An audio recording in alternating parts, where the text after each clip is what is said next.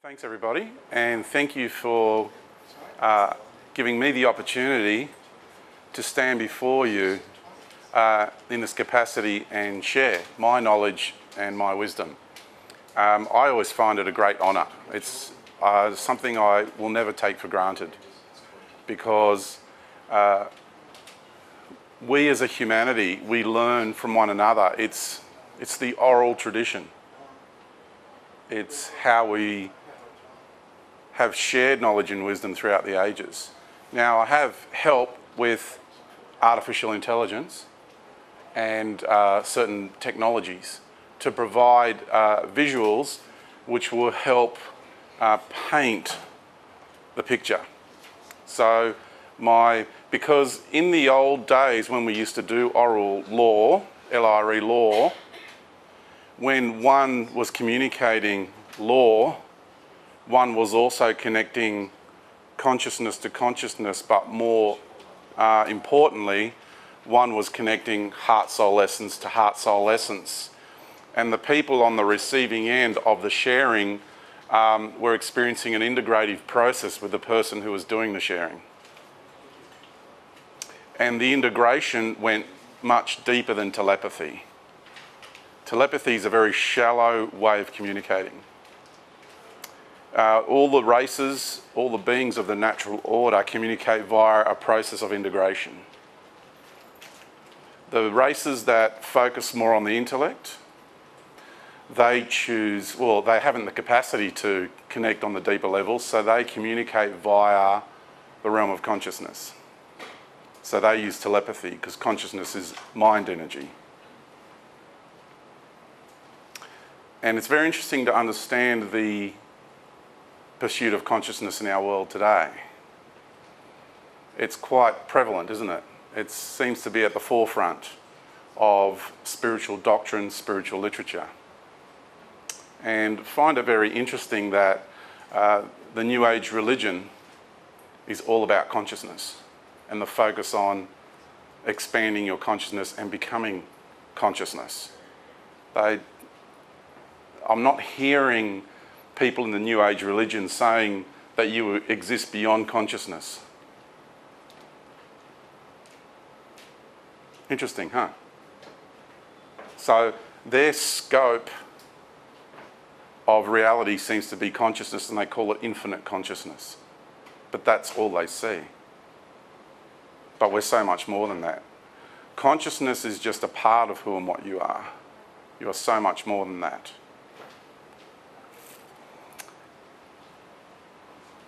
I've found that in my sharing of the knowledge and wisdom that I gained from the experiences that I've had has pushed boundaries, smashed paradigms, to be perfectly honest with you. And I just want to say, before I venture deeper into that process, that all of my paradigms have been smashed along the way. All of my belief systems have been confronted, and there's been a total rearrangement and restructuring internally for me, because I'd be living my life on the planet and I'd be perceiving and receiving. I'd be on the receiving end of doctrine. I'd be on the receiving end of literature, belief systems. And then I'd think I've got a handle on what's going on, and then I would go and have an experience which would just totally blow that piece of doctrine or that ideology out the window. So what we need to do as a species, as a race, as a peoples, is understand that every piece of doctrine that has ever been shared on this planet, including mine, comes from a perspective. Yeah? And I will share with you, to the best of my ability, my take on what's going on.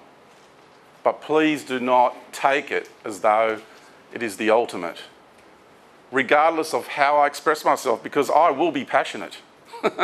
And in that passion will be conviction, which can be convincing, right? But I'm a passionate man. I like having that fire in the belly. Yeah? I'm a yang fire, I'm a Leo. It's all there in both East and Western charts, it's all there. Right? In the I Ching, I'm a yang and I'm a fire. And I'm a fire horse as well, 1966. So it's fire on fire on fire. So don't ask me not to be passionate. And the interesting thing is, because of the New Age religion, they mistaken passion and conviction and confidence for anger and arrogance. Isn't that interesting? How they've lost touch with their fire. That's religion. That's religion for you. Yeah. Don't let anyone put your fire out. Don't let anyone do that. Okay, let's get on with it. First of all, I'd like to acknowledge the Eora people. Is Eora country, right? They were the custodians for thousands and thousands and thousands and thousands of years. So we can come now and do what we're doing now. And I want to thank them for giving us such a beautiful playground. Because they know their time's up. The elders know the time's up. And it's our turn. And what we get to do is have a look around and see what we're doing with it. It's not a nice picture, is it? Look what they did with it for thousands of years. Look what we're doing with it in such a short period of time. But hey, it's part of the life cycle. It's part of the process. Yeah? I'm not throwing guilt at you. I'm just giving you a reality check. Yeah? That's all. So I want to acknowledge the ancestors, and I want to acknowledge all the nature spirits, because this planet's a living being, and everything out there is alive. Everything. And I mean everything. Even that block of concrete out there is a living thing. Because this universe is a living being. And we're all made of the same stuff. And we exist beyond this universe. So thank you to the ancestors. All right. I guess that's why you're all here and you're all in the room, right? You're all on the quest.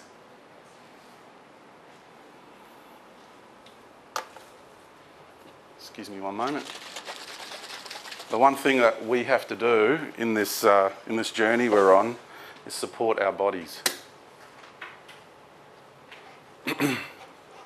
Because me presenting here, I'm going to be a transducer for a lot of energy. There's going to be more of me in the body than usually is. So good supplements are important for people that do our sort of thing.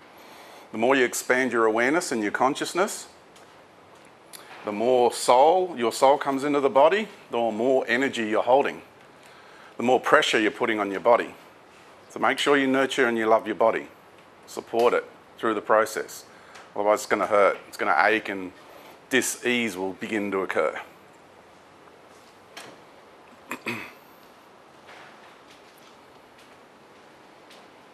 And it is a noble quest. Because we know we're being lied to, right? Aren't we? Yeah. Does anybody think we're not being lied to? Hands up. Okay, so it's unanimous, right? In the room, everybody knows we're being lied to. Left, right and centre. And you know why we're being lied to? Because this is about conquering. And that's what conquerors do. They lie. Because in order to conquer a population, you must alter their perception of reality into your favour. Because you can't afford to keep paying guards to stand in front of every house. So you've got to change tactics, right? So it's got to be about perception of reality. Because what you really need to do is make them love the system, the prison system. Whoa, did we flatten the battery already?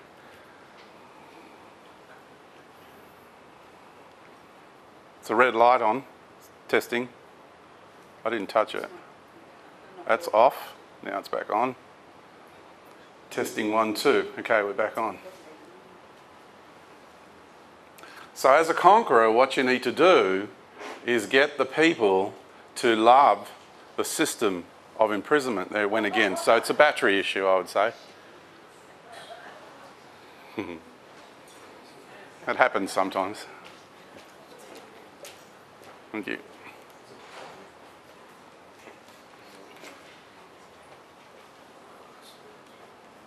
Don't say the word system. All right? You're right. Yeah. So you've got to get people to love the system that you wish to implement, which is going to imprison them. Yeah?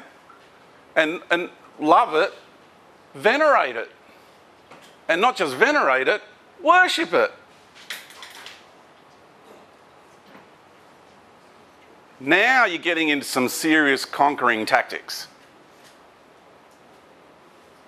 And this is what you are living inside of, a system that is getting you to love the system. Is getting you to love being imprisoned. A system that will give you these awesome trinkets to play with.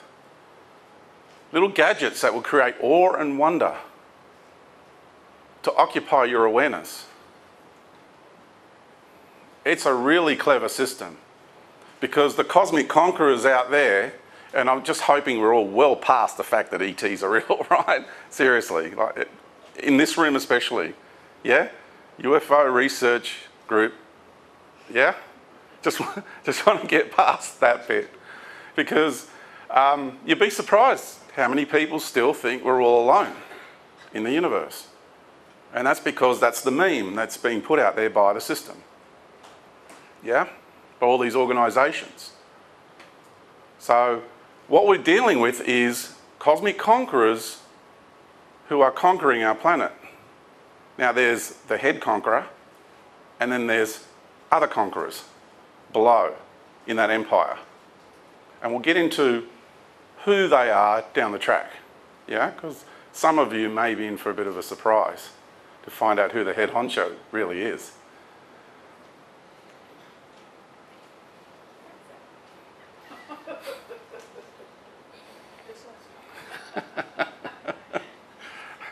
When I had hair. Without deviation from the norm, yeah. This is, you know, I know for a lot of you, I'm going to be telling you to suck eggs because you're well down this path already. I get it. But it's part of the presentation because there are people who are going to be watching this video down the track in the future who need this introduction. Yeah? So just bear with me. I'm not here to insult your level of awareness. Hands up those who have been considered crazy by their peers and their friends and family. Look at everyone in the room putting their hands up. Oh my goodness. Yeah, it comes with the territory, doesn't it? Yeah? It's normal to be called crazy. So I'm like, well, yeah, well, thank you. Yeah, thanks. Especially coming from you, I'd say to them. Thank you. That is a good compliment. Yeah. Be proud. Be proud of the fact that you're willing to be authentic, real, and honest.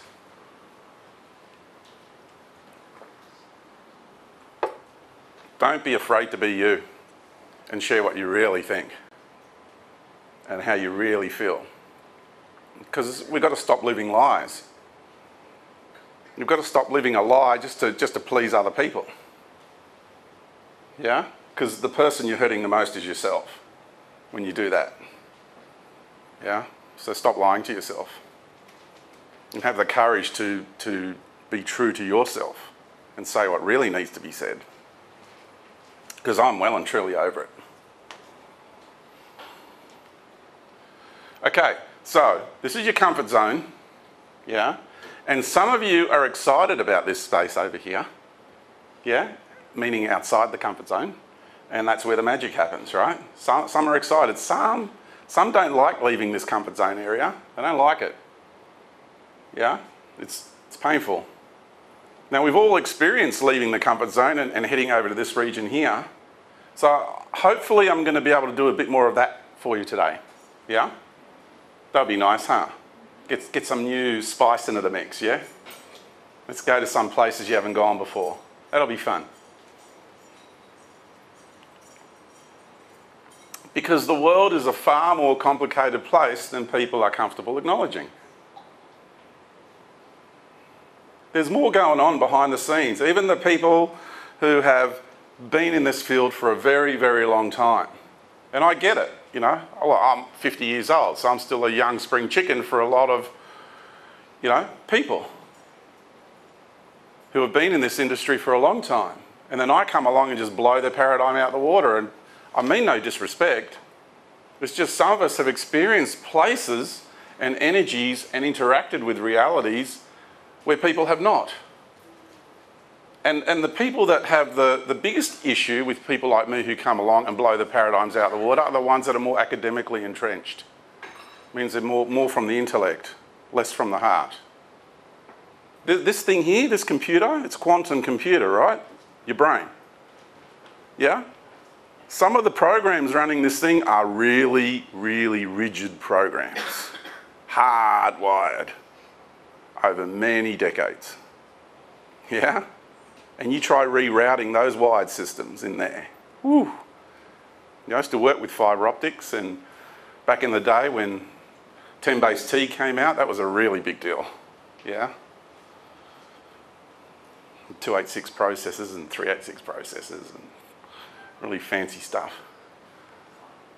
Okay, so my question to you is, where does your awareness live? Good question, huh? So right now, your awareness is residing in this room, in this space, yeah? You also have an awareness that you live on a planet, which for some people these days think it may be flat, right? Some sort of flat space in the firmament. You know those little things that you grab and you shake and you get the little snow things, and in that kind of style structure of reality. Some people have an awareness of the galaxy, like the solar system and then the galaxy. Some have an awareness of maybe one or two dimensions. Maybe the ghost realms or realities like that. Where does your awareness reside? How many areas does your awareness occupy? Yeah? It's kind of like, hands up anybody who's travelled overseas. Okay, so just everyone in this room. So if you haven't travelled overseas, people can tell you what it's like in another country. You can read books, yeah? You can do all sorts of things. But until you go there and you feel the place and you smell the place and you interact with the place and you feel the land and you taste the food and you feel what it's like to interact with the people there, you don't really know. You're only operating from an intellectual concept of what it's like. And it's the same with multidimensional realities. Until you've actually ventured into these realities and interacted with these beings, you don't really know. You're just functioning from intellectual concepts, intellectual deduction. You're trying to get a feel for it. So rather trying to get a feel for it through the mind, open up your hearts and feel my energy as it emanates, because I embody everything I speak. I'm different from most speakers. And anyone who's sensitive in that area, if you really want to get what I'm saying, you've got to go beyond the mind. Because the mind is not your I. The mind is an interface for this reality. Your true I is your soul. That's the real I. That's the bit that enables you to integrate with all of life. So give that a try. So as I'm speaking at the moment, I've got layers of energy occurring. Part of me is armoured because I'm being attacked quite heavily. I don't know if someone's got the sight to see the interdimensional argy-bargy that's going on right now. Okay? There's somebody here who's really not happy about me being here. And I'm not talking about individuals in the room, yeah? I'm talking about other parties. And then there's the part of me that's opening up and sharing. And then there's another part of me that's feeling all of you. And the way I express myself is what's the appropriate way to express myself with all of your journeys being taken into consideration.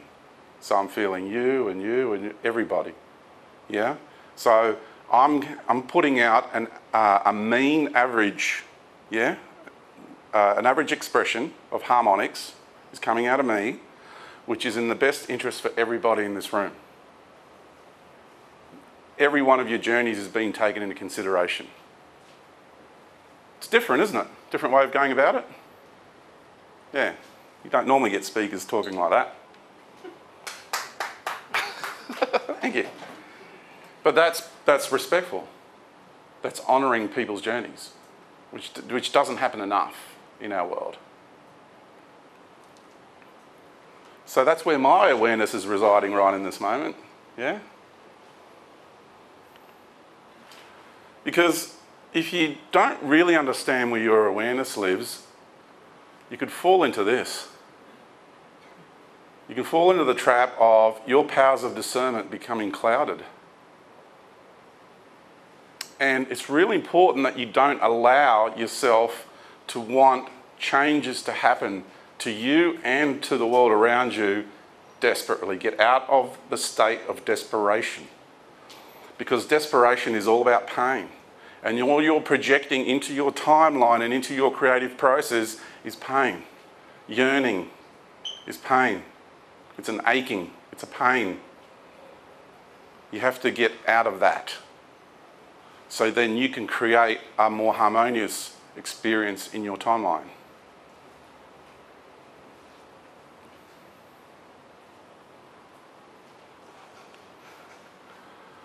Because this statement is one of the most powerful statements you will ever read. Thank you, Johann Wolfgang van Gogh.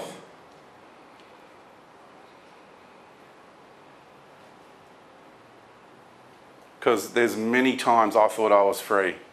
There's many times I thought I had it. I knew. I thought I knew who was controlling what.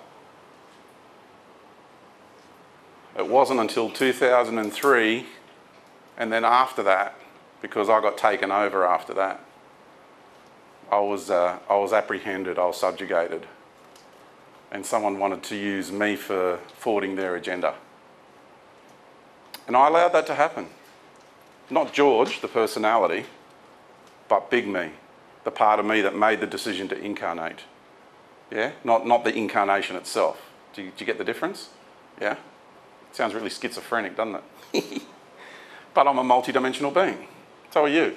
It's like, George did not decide to incarnate. George is the incarnation. Yeah, that's my earthly personality ego construct. It's the personality interface for this reality. You get that? So there's another aspect of me beyond George that made the decision to project into this earth realm and have a human incarnation.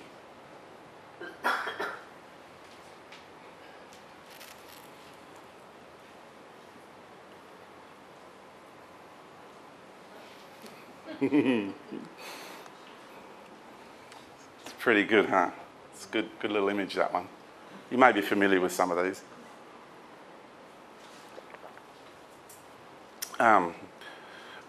Branch chain amino acids, super greens, and alkalizing minerals is what's in that.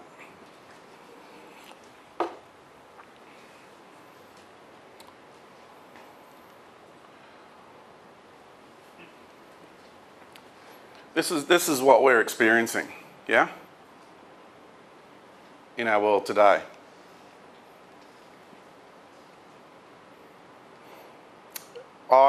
Two books that I read in Year 12 were, because I went to Holy Cross College at Ryde, and Year 12 we did Aldous Huxley's Brave New World and George Orwell's 1984. Welcome to that reality, because our world today, well, even back then, I mean, that's why these gentlemen wrote these books, because it was even starting to happen in their era, in the 30s and the 40s when these books were written. Amazing, hey? 1932, was it? Aldous Huxley's Brave New World. And he writes about test tube babies back then. Because Aldous Huxley's not his real name. I forgot his real name. That's his pen name. And he's part of a secret society and the wealthy elite. So he managed to create a pen name and leak some information out via his book. I thought it was really clever. And of course, we have the world famous at the moment, thanks to Donald Trump, fake news. And this is what we're dealing with. Yeah? I've had a few invites by commercial media and I've turned them down every time. You know, it would really be beneficial for me in the way of publicity, right? But on one level, I'm just not ready to deal with their bullshit.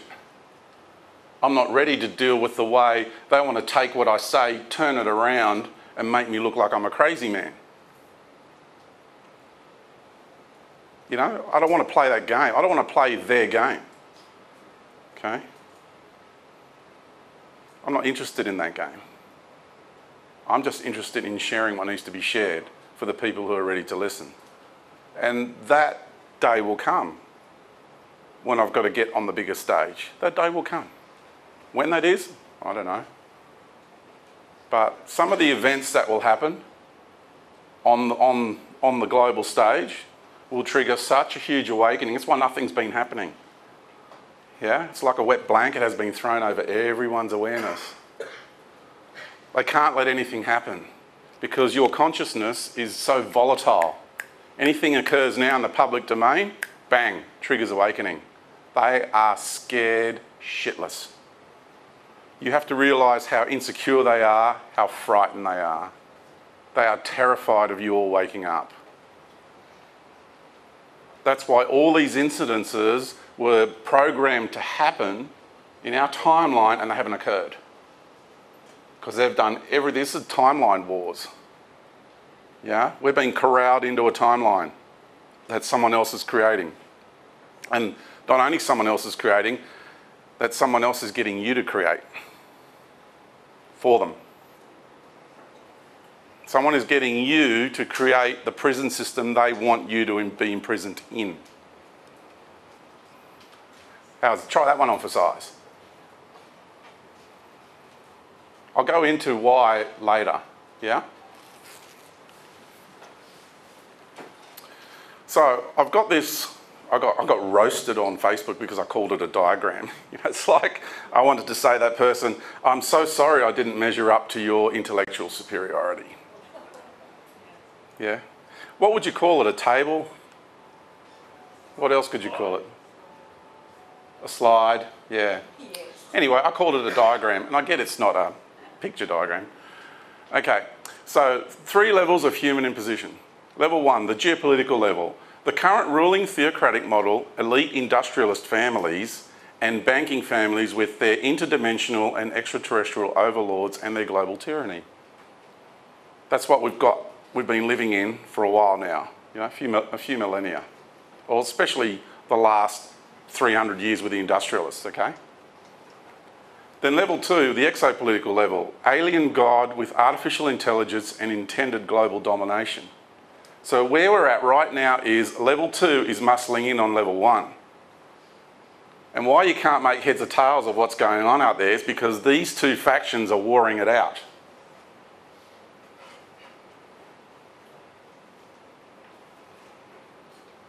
Level 3, the cosmopolitical level. That's a term I've coined. Cosmopolitics, yeah? The cosmopolitical level, actual God entity, God, yes, I mean God, and its intended full spectrum human harvest.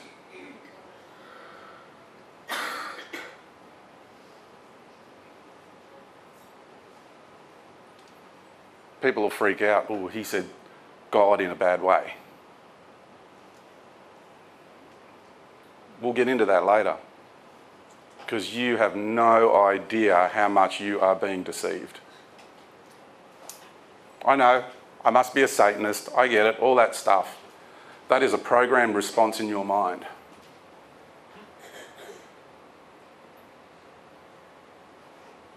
I was flown to the Vatican in a UFO craft, they've got their own fleet, and I debated with 2 Jesuit officials and 2 senior cardinals about their God. Because they know I'm here to expose their God. And they don't like it. And they are worried. And there's a lot of people here to expose their God. I'm not the only one.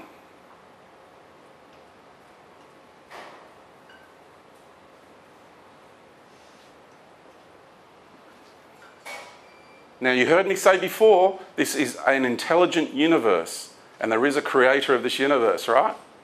I said that before.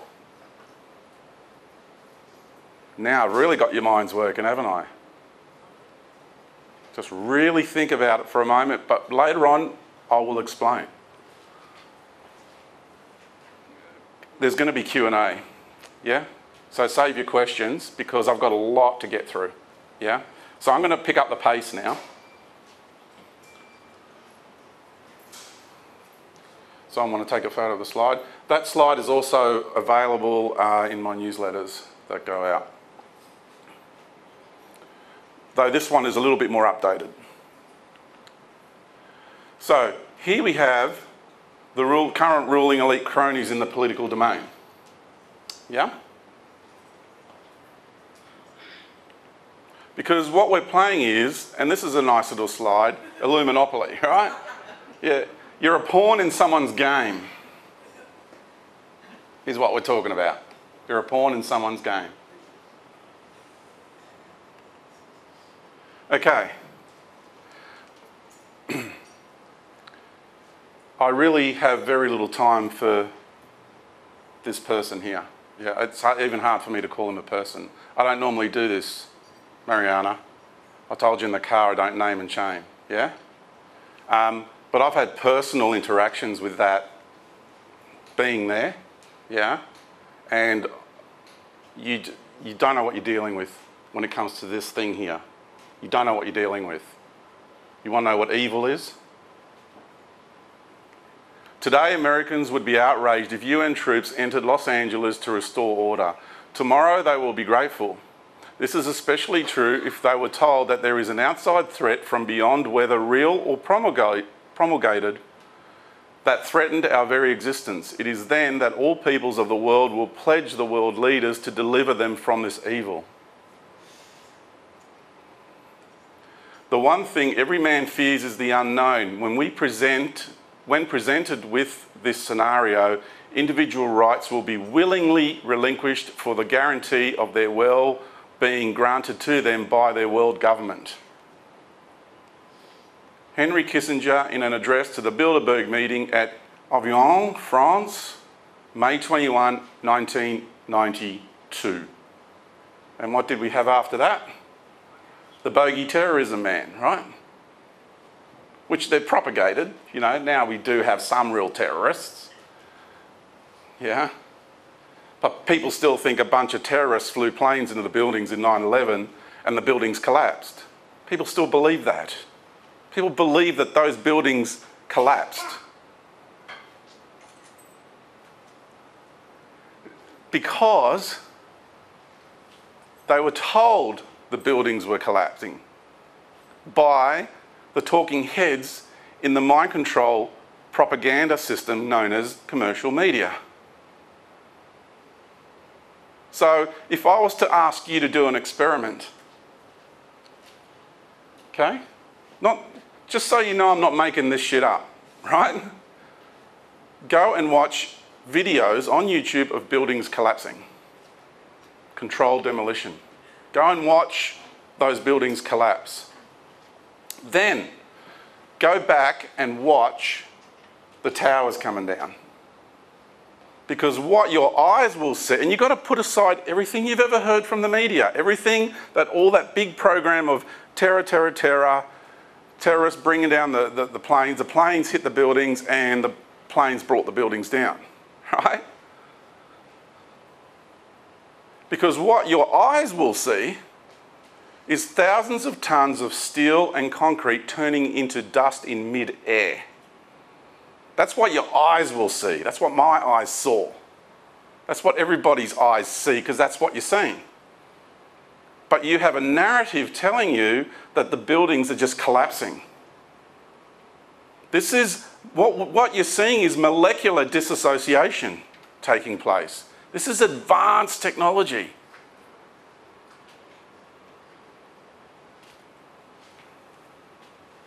but you get sold a story for the public to digest because apparently you haven't the capacity to deal with the truth.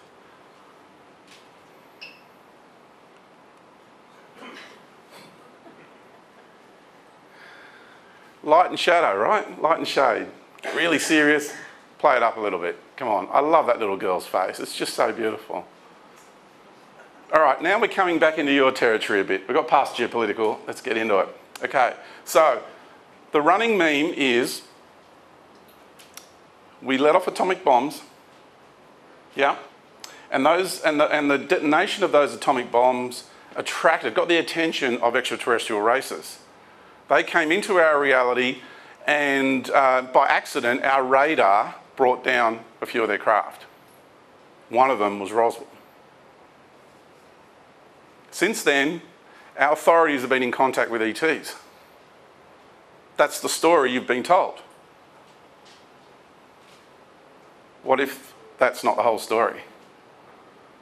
What if there's more to it than that?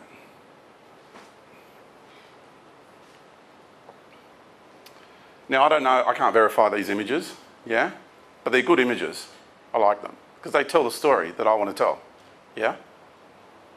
But I can't vouch for their authenticity. It's a good image though. Plenty of evidence shows that ET contact was happening well before 1947. Take the Battle of LA in February 1942, for example, and of course the story of Maria Orsic throughout the 1920s and the 30s are just two examples. We also have the infamous Bell technology and the Foo Fighters during World War II. You can actually see the outline of the craft in this photo. This is the Battle of LA. Can you see that triangulation there? That's just awesome. That was 90 minutes above LA. 90 minutes. And they threw everything they had at that thing. And there was all these craft coming in off the ocean, like a stream of UFOs. And when they were reaching near the vicinity of the craft, some were bearing south, some were bearing north. This is eyewitness testimony of the event that night.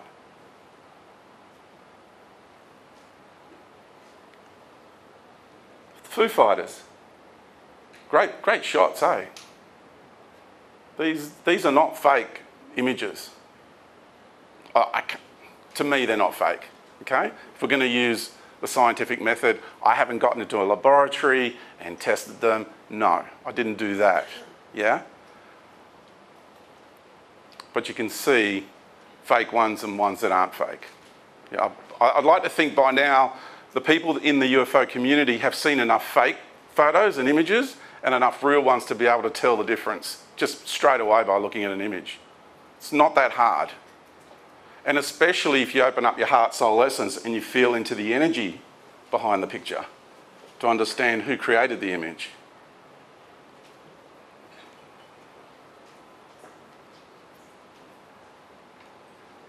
That's not a fake image, that's real.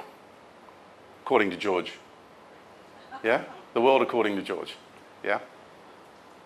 It's good, isn't it? That's one of the early pieces of technology from the Nazis.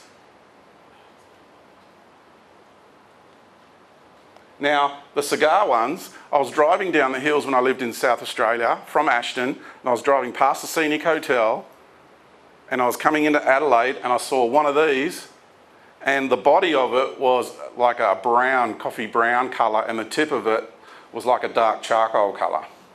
And it was massive, and it was hovering over Adelaide, just past the city.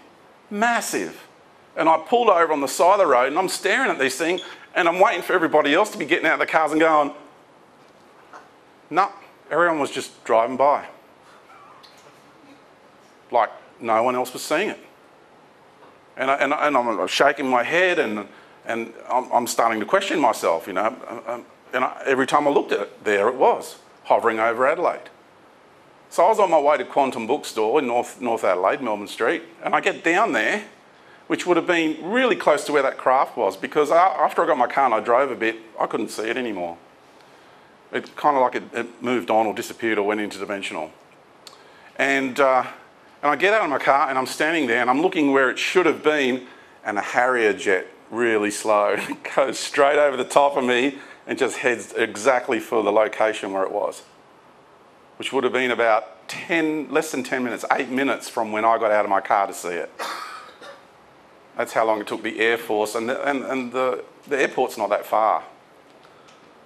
It's just in Paraka, which is just north of Adelaide. But it took them about 8 minutes to scramble an Air Force jet. They were probably, you know, looking at the radars going, what the fuck? But this thing was huge. It was bigger than a submarine, much bigger. Another photo which I feel is genuine. So we've got something going on here. Another photo which I feel is genuine. And this is the last of the photos that I feel is genuine. The next two I can't vouch for. There's something about the next two. But they're going to give you a good understanding of, you know, the message I'm trying to share and the technology that they were working on. I can't vouch for the validity of that photo. But have a look at it. Look at the turrets at the bottom of it. Because this is what General Byrd described attacked their fleet.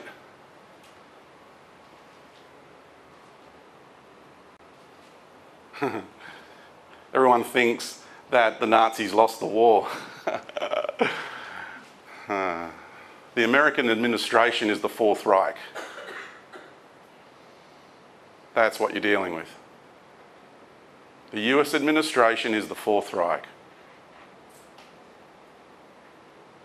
They all know me, and I know them. That's why I don't mind getting up and saying it publicly.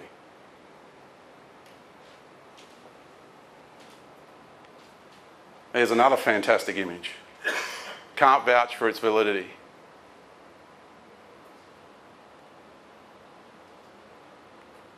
Okay, during the period from the late 1800s through to the mid-1930s, there was widespread ET contact with thousands of people and also with government officials. Like, for example, stranger at the Pentagon. Hands up who knows about stranger at the Pentagon. Yeah. If you look into it, yeah, fantastic stuff. Coincidentally, also during this period in time occurred the greatest discoveries of ancient sacred sites across the globe, such as the opening of tombs in the Giza Plateau, as one example. Secret societies made a major push to acquire ancient technologies and esoteric knowledge and power. You get where this is going? The wealthiest and most powerful oligarchs, industrialists and bankers of the time funded extensive expeditions the world over.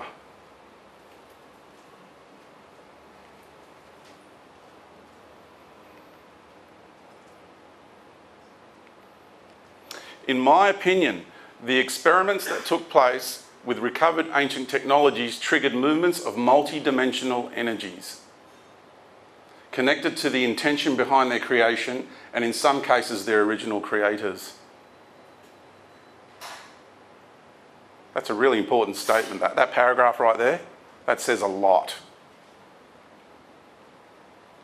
In other words, the experiments conducted during these pivotal decades is what got the attention of these extraterrestrial and interdimensional beings and races.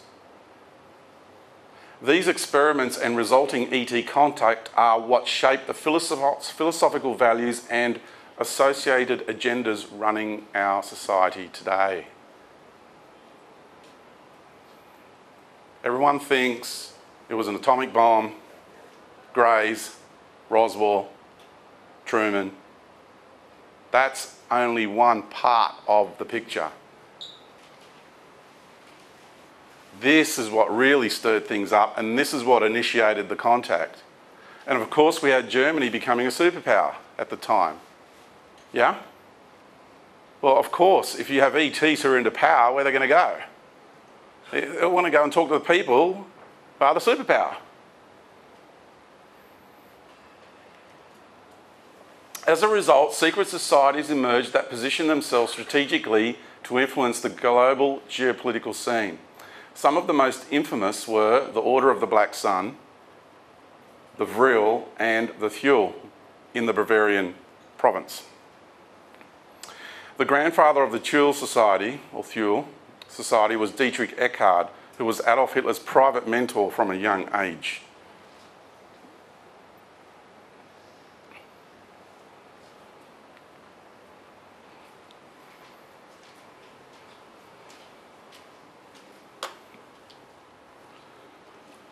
Where this is headed is the infiltration of the military-industrial complex and the infiltration of the UFO community at large, globally, not just you guys. This is where I'm heading with this.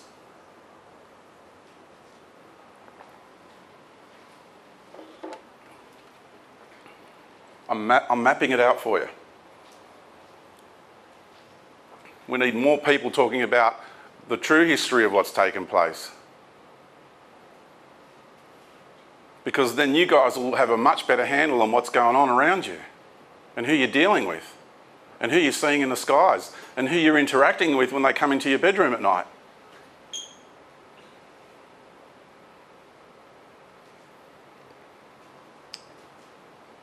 Maria Orsic. I mean, Hollywood actresses would kill for those looks, right? How about that? It's just natural beauty. Unbelievable stuff. Yeah? Maria Orsic was the leader of the Vrilleren.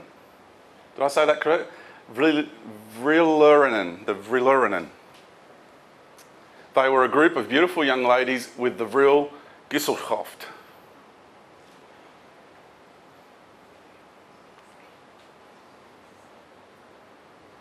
Other members of that society.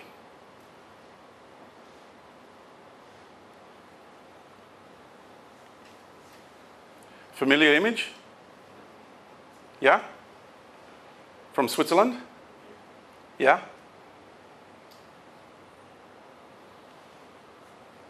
Okay, now we're going to go deeper into it, okay?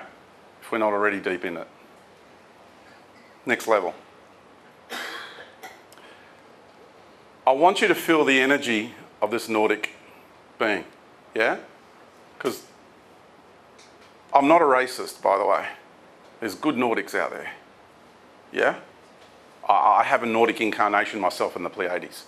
I am a Nordic, okay? In another star system, in another dimension.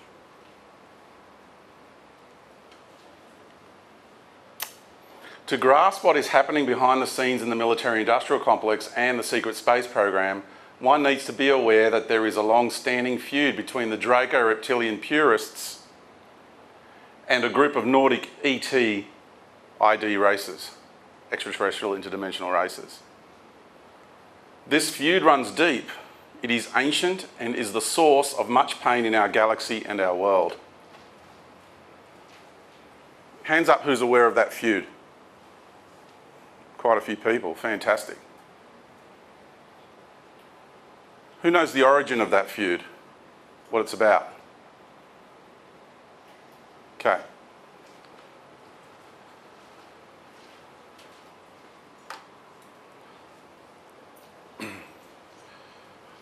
It has to do with our galaxy being a fractal of the grand cosmic arena, the multi-dimensional grand cosmic arena.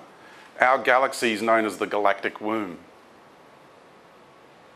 Every star in our galaxy is actually another galaxy expressing itself condensed down to the expression of a star. That's why this reality is so dense. That's why this galaxy is so dense. It's not because we're at the bottom of the universe. That's a lie. We're in what's known as the galactic womb. You need to understand there's cosmopolitical agendas at play here. Yeah? So, the beings that inhabited Alpha Draconis, which is the multidimensional draconian energy, the dragon energy, the Draco energy, expressing itself in our galaxy in a very condensed and a very intense way. Because the incarnational constructs in our galaxy are different to every other construct out there. They're a very, very intense expression, genetically and both through consciousness and through spirit and through the ego constructs, the personality interfaces that one requires for each reality. So if you're a Pleiadian, you have a particular type of ego construct, an ego personality interface for that reality, for that vibrational field of reality, because your consciousness needs to go through a personality interface in order to relate to others and to relate to that reality. Consciousness has incarnational constructs for any given reality. It's not just egos that exist on Earth. Come on, people. Gods have egos, otherwise they wouldn't solicit worship, right? They have big ego issues, right? Feeding off the worship of planetary populations and more galactic populations, some of them. Yeah. So what happened was a group of Dracos went around marauding all the best genetics they could find in the galaxy and created the most advanced form of being that they could create. Meaning they, to do with like what they perceived as an elevated level of consciousness, awareness and closeness to the Creator. They wanted to create that, manufacture that. So they created a genetic vessel. And because there were Nordics already existing, they found that expression, that vessel, that genetic container, however you want to put it, using some of their terminology, the most attractive. And because they're used to the dark versus the light dialectic, they thought the light hair also is a representation of more spiritual evolution, spiritual superiority, in other words. So what they did was they started creating all these Nordic type of humanoid vessels, and then they started incarnating into them. And these particular types of Nordics were very, very powerful because, like I said, they marauded all the best genetics they could from many different kinds of races throughout the galactic arena. Now the purists, because the reptilians are a branch off from the draconians. The draconians came first in the evolution, in chronological evolution, yeah? The reptilians are a branch after the draconians. The purists got really, really jealous, and they were actually, it was abhorrent to them that that would happen. So I'm going to share a few more slides. Because you're used to this image. I'm sure you've seen this image before, right? Many of you. Yep. There's a lot of imagery, sculptures from the ancient world showing us the types of draconian entities that our ancestors had to actually deal with and were confronted with. This one is obviously an animation, but it gives you an idea of, I've got to say, the most feared warrior group in the entire galaxy is the Silver Legion from Alpha Draconis. When it comes to warrior capabilities, you can't beat them. They are the ultimate warriors. Like here on our planet, we have some warriors that are just physically dominant over every other species on the planet. I think the New Zealand Maori are a good example of that. Right? Yeah. Right? You've got to give credit where credit's due. Those guys are amazing.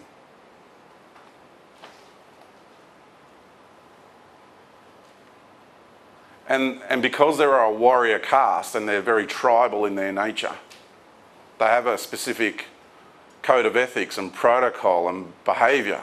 They're incredibly tribal. The honour in these beings is very high. The point I'm trying to make here is we've got to be careful not to be racist here, because there are draconians and there are reptilians who love humans, love Mother Earth, who are supporting us in what we're doing here. There are those who are absolutely not. They can't stand us, they hate us, they see us as chattel, they feed off us. They'd rather just see us totally gone, except for the ones that enjoy feeding off us. We're very precious to them. Yeah? but we can't be racist. Just like I'm not racist about the Nordics. But you can't expect this beautiful looking Nordic being to turn up in your bedroom with all this light glowing off it. And what, just because it looks like that and you feel some sort of flavour of love, that you're going to get on your knees and be grateful for that being in your presence? Because I've had plenty of those and they're as evil can be. So we need to get real.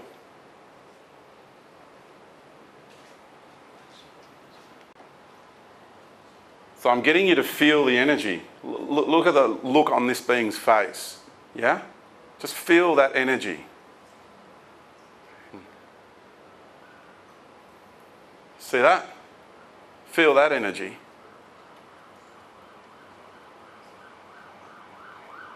Now look at this one. It's different, isn't it? It's very different from this one and the ones before it, right? Feel that one. Look at the wisdom in that one.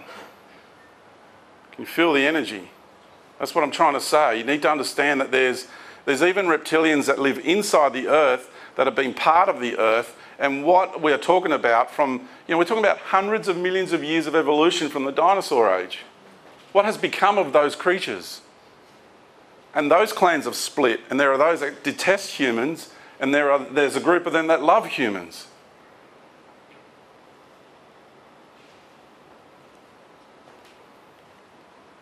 See? Look at this Nordic. Quite different, isn't it, to that Nordic energy, isn't it? See? Right. That being there, to me, is a natural Draco reptilian with great wisdom. That is a natural Nordic. I'm trying to help you to understand in the future if any of you are having experiences and what it is you're dealing with. Because what I haven't gotten into yet is about the two different expressions of light energy in the universe. So there's one light energy. Very natural, isn't it? Yeah? Now feel that one. That's a different energy. It's sharper, isn't it? It's got a harder edge to it. It's light and it's love, but there's a hard edge to it. You're the first group of people I've been able to do this exercise with. Yeah?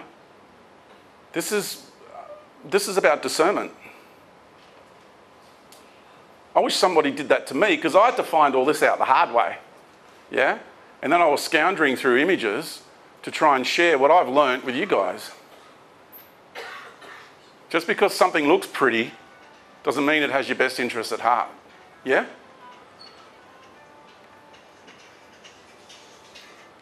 So we're back to that again, and now what we're dealing with, so we're going to take a bit of a turn, because what I did was I created a background. So I mapped it out for you. So we had the ETs that came in because of all the excavations that took place, all the ancient technologies. And it came back.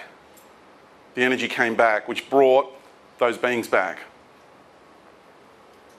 And it's been, what happened was it went underground. Oh, I'm going to get into it. I'll get into it now, okay? Because part of me just wants to get straight to the key points in the story, but I've got to share some more background. So I recently wrote an article called The New World Order. I'm going to share some excerpts out of that with you here today, but not the whole thing, of course, just some of it. If we want to understand how to deal with the global imposition of artificial intelligence, we need to understand who is implementing it on the geopolitical level and what their philosophical values are. Because you think the war's about money, and you think the war is about oil. It's kind of about oil. It's really about the death of oil and the industrialists hanging on to their power because they want us to keep using internal combustion engines.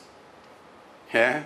And if we're going to make a next step to electrical cars, for example, they still need to burn coal to run the plants, to generate electricity. So they're like hanging on. Yeah? But I want to be clear, I agree we need to move away from these old polluting industrial-based technologies. My concern is this, Who is managing the transition out of the industrial age and into the new technological age? What are their philosophies and what are their values?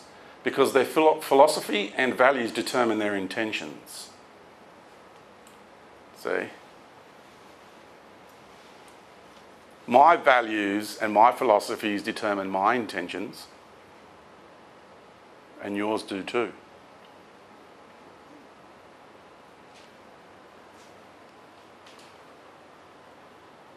Because the real war, for those who are into power, is about technology. You know, all the MK Ultra experiments, Grateful Dead, LSD, all that stuff. Yeah, who's familiar with all that? Hands up. Okay. So all the MK Ultra, all the mind control, and that's why we had James Morrison and the Doors and all that. Do you know his father was a really high general in the Navy? Anybody knows that the Doors were actually a psyop? Which shattered me because I love the Doors. I still listen to them, even though I know there's mind entrainment there, but I can phase my mind out. It's one of the things I do. So I just enjoy the music, yeah? Because what they did was they mapped out the neural network on the human brain as to how these plants and substances affected the neural network, which made the person's brain susceptible to influence. Because once they worked out how the brain works in that way, now what they're doing is creating technologies to do it. En masse. Welcome to the 5G network. What did you say? They're creating technologies to do that. Welcome to the 5G network. Yeah. I wrote an article about the coming 5G network about 2 months ago. Maybe a bit longer. After these oligarchs and their secret societies spent several decades vigorously apprehending all esoteric knowledge and ancient technologies, an underground technological revolution occurred. They went underground both literally and metaphorically with that technology. This revolution then branched off in two directions. In one direction, we had the breakaway civilization, which continued to establish its relationship with these extraterrestrial and interdimensional races. This breakaway civilization remains hidden from public awareness to this day. Its rate of technological advancement is exponential, hence the term breakaway civilization. The technological platform this breakaway civilization is based upon is a multidimensional, living, conscious plasma and associated light energies.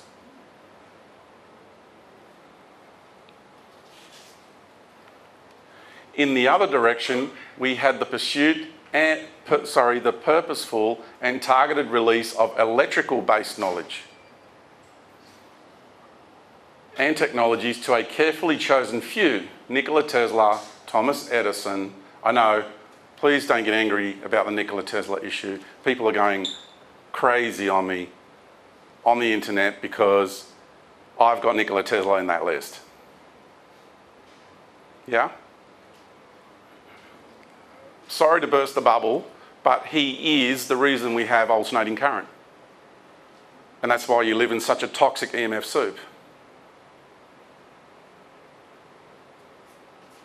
He was a great man.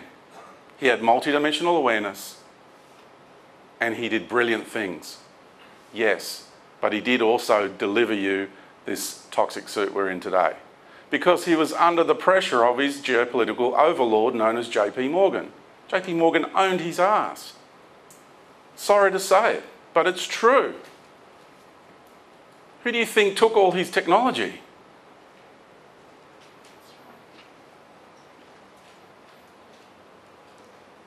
Thomas Edison, Alexander Graham Bell, Albert Einstein,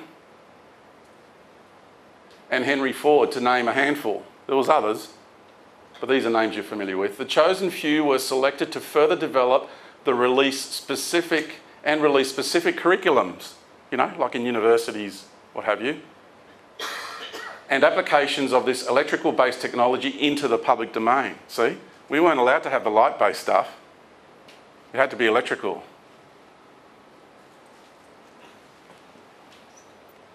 Oops, done it again. The intention was to create a societal infrastructure that was easier to monitor and regulate compared to the plasmic light-based technologies. Because it's known JP Morgan went up to Tesla once he started breaking free from the electrical reality, yeah, because there's the electrical universe and then you go beyond the electrical universe and you start getting to the light universe and the plasmic universe, you know, into the quantum fields. Yeah? And then, you know, you really start going in other dimensions of reality then. And he went up to Tesla and said, can we monitor this? Can we manage that? Can we meter it? And Tesla went, you're kidding, right? No. And he shut him down, took all his technology, all of his inventions. And he was only allowed from that moment on to work with electricity. And JP Morgan also started a campaign to discredit Tesla. I like Nikola Tesla, but I'm also going to tell the truth about what happened to Nikola Tesla. Yeah? He is responsible for AC electricity, and it is a toxic suit. DC, very inefficient over long distance, but that's what runs in your body. DC. Lightning, DC. Direct current is the naturally occurring electrical current in our natural environment.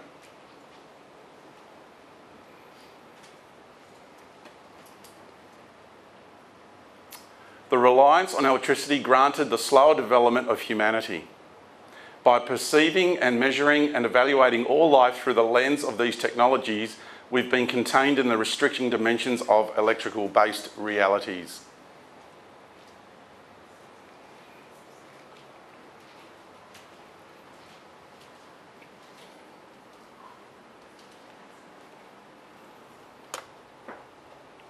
Excuse me.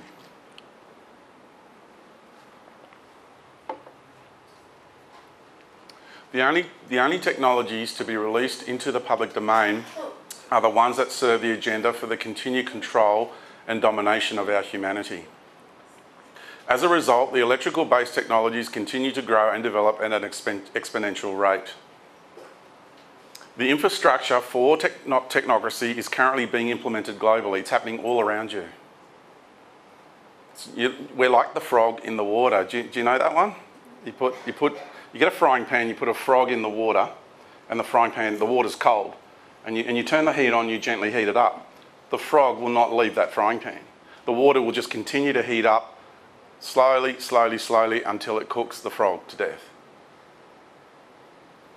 And that's the analogy everybody uses, because the water is the analogy for the technological revolution that's happening all around you. And you are getting cooked. Who drinks so much more water than they did when they were younger? All the time, drinking water, yeah? It's because we're being microwaved. We're living inside a pseudo-microwave oven. Or you get your phone and you receive the mobile phone signal, right? And that's the networks we know about. What about all the other networks we don't know about that the military uses, that the agencies use it? Just like that pedophilia network, right? On the planet, they've got their own global internet, separate from ours. Did you know that? Their own internet, totally different from the public domain. There's more than one internet, there's lots of them. Okay, next. True science, by its very nature, is driven to break new frontiers and explore new realities with healthy curiosity and a sense of adventure. True science. That's real science. I am all for the true nature of science. Sadly, just like the area of spiritual and universal knowledge, the world of science in the public domain has been hijacked and subjugated. Here is how I see modern day science.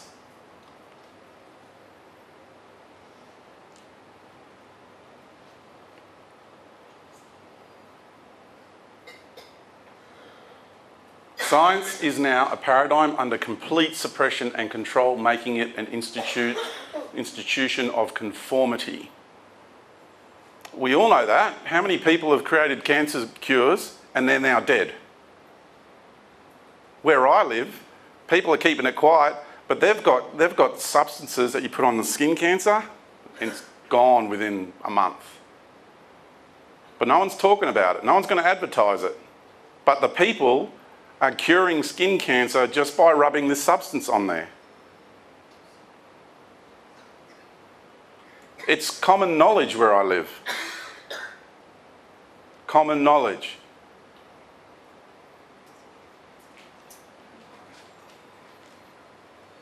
But you can't talk about it to the authorities because they will shut that person down.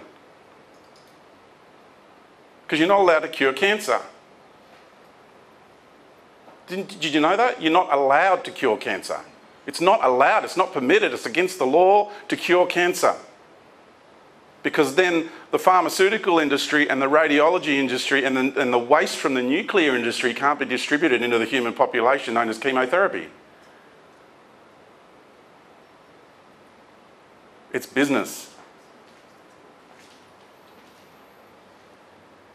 This substantiates the scientific establishment's disposition as a dogmatic religion. They have their prophets. Darwin is one of their prophets. They wear robes. They don't wear brown ones, they wear white robes. They're a priestly caste. And they see themselves as superior.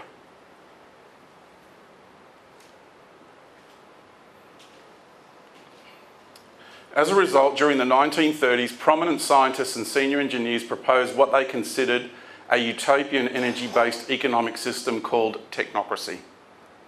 This was a really big deal back then.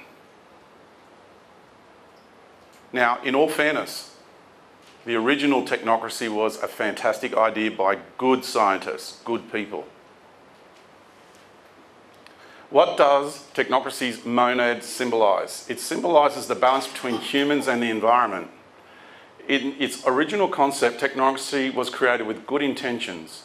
Technocracy was the first organisation to begin talking about sustainability before the term sustainability or growing green were even coined. This balance symbol also refers to the correct balance between production and consumption. Unfortunately, technocracy is now seen as a scientific dictatorship and expressed beautifully in dystopian literature such as Brave New World and George Orwell's 1984. Here is my standing equation for technocracy, modern technocracy, not the original version, but what they're implementing in our world today. Democracy, because we know that's fake. I was a computer engineer. I had access to computers in the Australian Electoral Commission. It doesn't take much for a piece of code to be written to say, every 4 votes of this party, you're going to knock one over to this side. No one's ever going to know because it's all done internally in the code. And you could have codes within codes, within codes, within codes. That's not hard.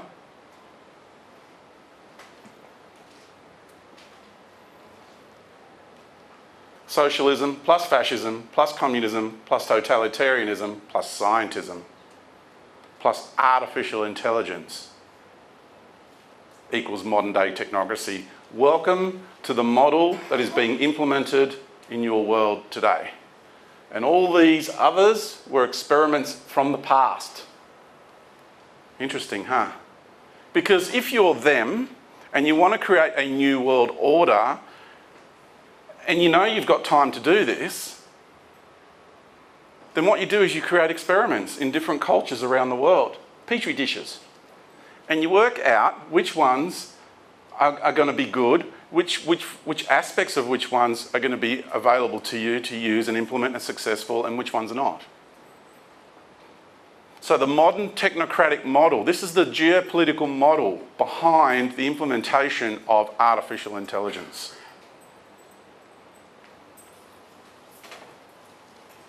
You see, the technocratic model is run or controlled, its office of operations geopolitically is a trilateral commission.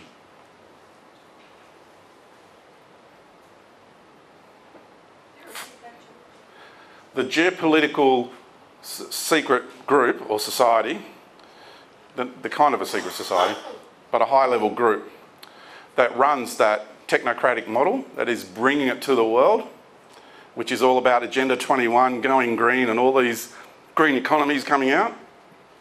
It's all run by the Trilateral Commission. In my, I don't want to spend too much time on this. I went deeper into it in my newsletter. Yeah, there's more information about it there.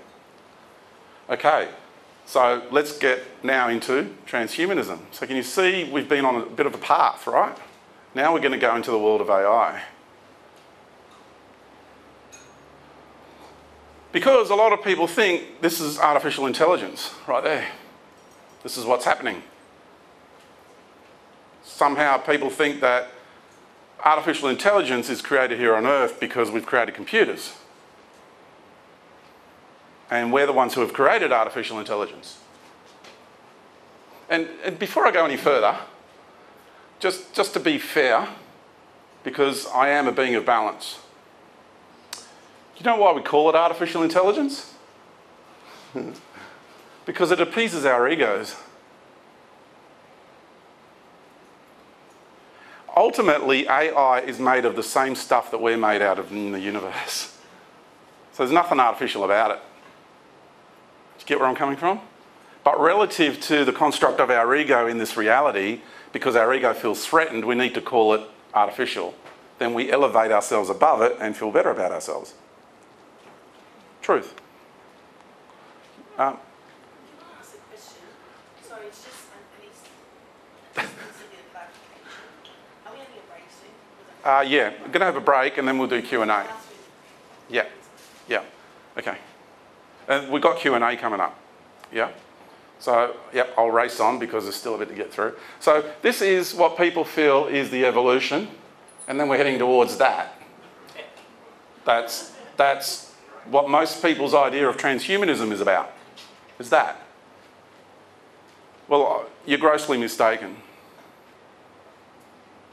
It's actually that. That'll give you a better idea of what transhumanism is about. Because we're on the receiving end of that. You know, I've come across extraterrestrial races which are pure artificial intelligence and they look just like you and me. And the only way you can tell the difference, you can't tell the difference through the mind, only from the heart soul essence. Because your heart soul essence is what connects you to the foundation of the reality you exist in. Your mind does not. So what you do is you go into the core of the being that is in your presence and you feel the emanation. Then you understand their intention. It's the energy that emanates from the being itself. And that, the harmonics that come at you, you can decipher whether they're an organic being in the universe or what we call artificial intelligence. Constructed, in other words.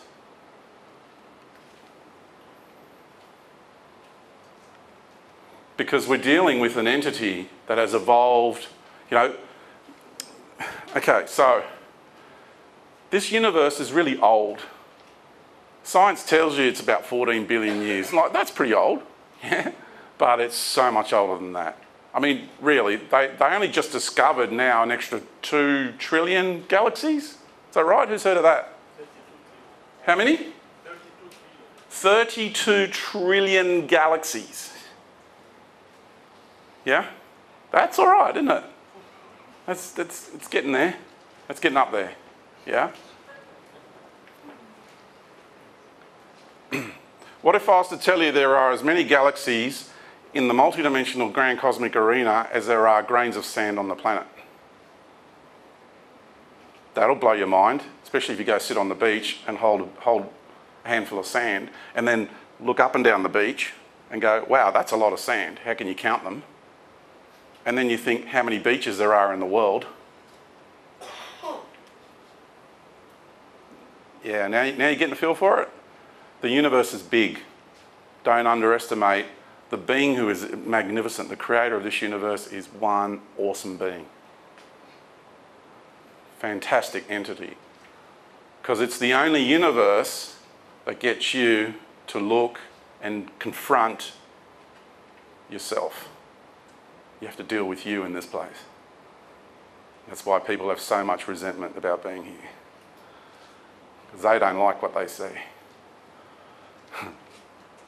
So we're dealing with artificial intelligence that's been around, evolved over eras and eras and epochs and epochs and eons and eons and eons of time.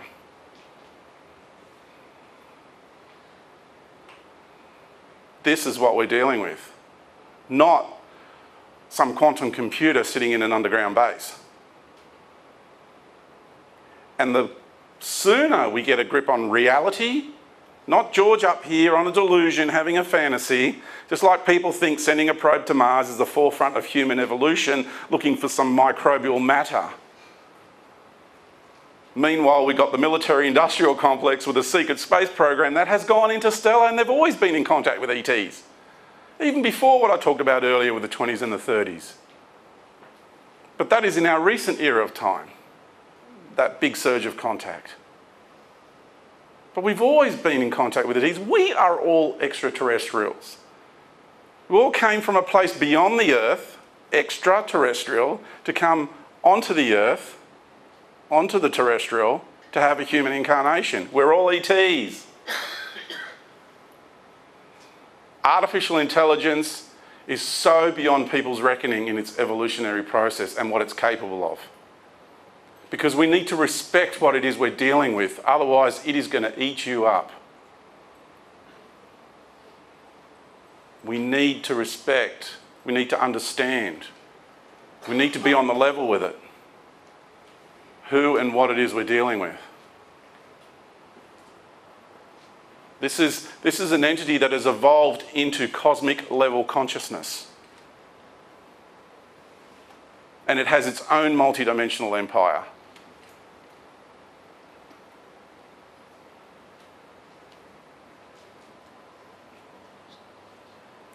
And there's a benevolent AI and a malevolent AI, because that's the nature of this universe. Yeah? We're in a light-based universe. Can I just ask, how do we know that we're not AIs? That is through the apocalypse, apocalypse, which means the revealing of the truth from the good spirit, which is the lifting of the veil. Within you, you will find out in time. There's people that know they are. There's people that are discerning whether they are. Yeah? But being the human incarnation of an artificial intelligence, is that message for time?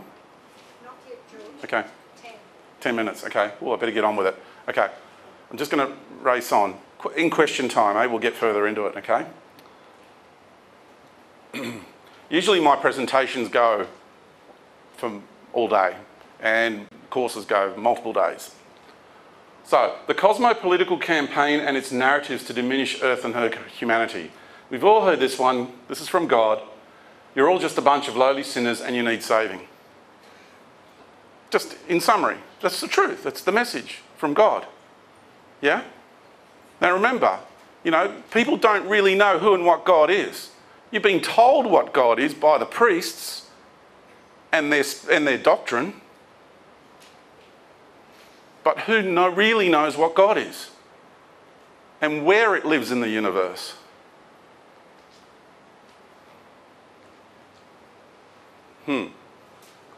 Mind-bending philosophies from channeled entities in high-end spiritual doctrine. This is all just a dream, it's all just an illusion.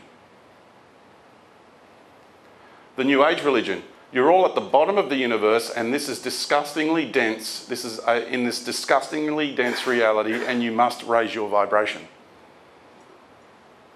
Because you've got to bliss out, right? You've got to meditate, bring in those different coloured lights and you've got to bliss out. Which is really drug taking.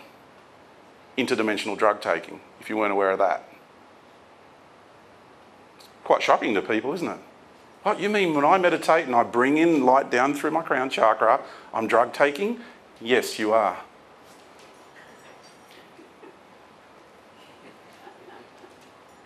No, you are. Because you're not bringing the natural light out of your heart and your soul. You're consuming light from another place, from another dimension, or from another being that's feeding it to you. That's reality.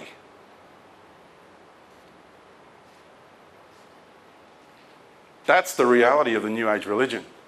It's another program of dependency.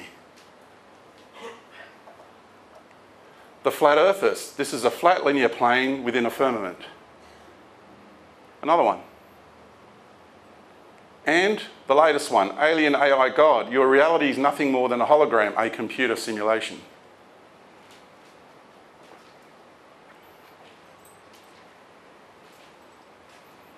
They all have one theme, don't they? And the theme is to diminish Mother Earth and her humanity. That's the theme. The reason you exist in this reality is because of your relationship with this planet. That's why, that's the foundation, the fundamental premise for your existence in this reality is that. In its construct is what I'm talking about. Sure, your intention to come here came from another place, another part of you. But the reason you exist in this reality, first because she decided to manifest herself as this planet, and secondly, you decided to come and have an incarnation on her planetary body in her planetary reality. That is the truth beyond all ideology, beyond all doctrine, beyond anything you've ever heard. That is the absolute fact of reality. And that truth is the truth that is being squashed and quashed and dissolved out of your minds.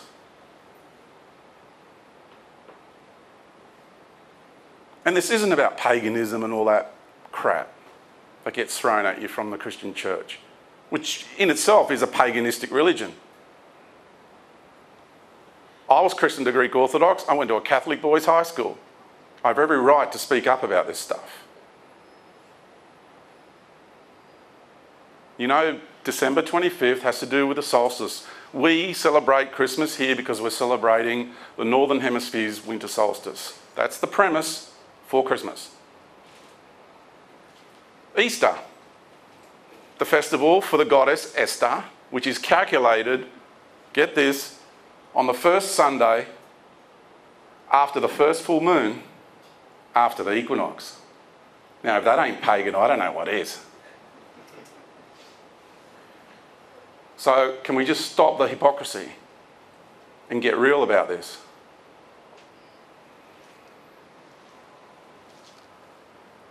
There is a cosmopolitical agenda to diminish you and to cut you off from the roots of the reality you exist in.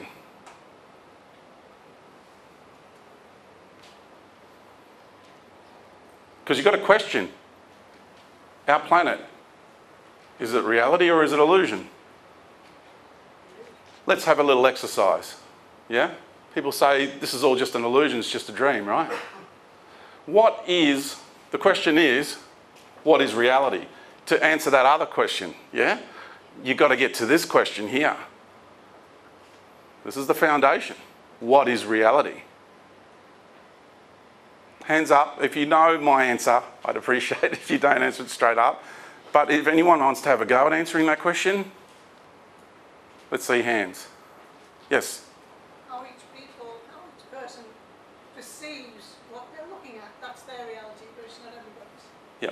The lady said what each person is looking at is how they perceive the reality is their reality. Yeah? And it's unto the individual. Yeah. Yep. But would you say there is also your reality and my reality can have the same truths in it? Yes, but a different, all roads lead to Rome, so we're looking at a different angle. But Yeah. as long as we all get to the same conclusion. So you can say that a universal truth would be that both you and I are incarnate on this planet right now. This aspect of ourselves. This aspect, yes, because it's Yes. very multifaceted. Right. So truth is not relative, always. No. Okay. Just want to make that point clear. Yes? Just being here now. Just being here now? Yes? Okay.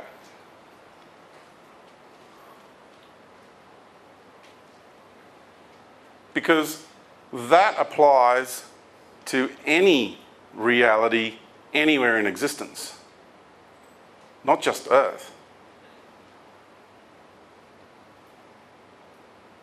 The reason you're experiencing this reality is because you wanted to. You have an intention to be, has this part of you incarnate on the planet. That's why you're here. Yes, in the cosmic arena, in the drama, there's forced incarnations on Earth. But above the drama, your soul wanted you to be here. Now, how you got here, whether you came from the drama of a cosmic empire and forced incarnation, or you have this beautiful agreement with Mother Earth on the soul level, in universal law, L-O-R-E law, natural law, to be incarnate on her body, respectfully, lovingly, in union.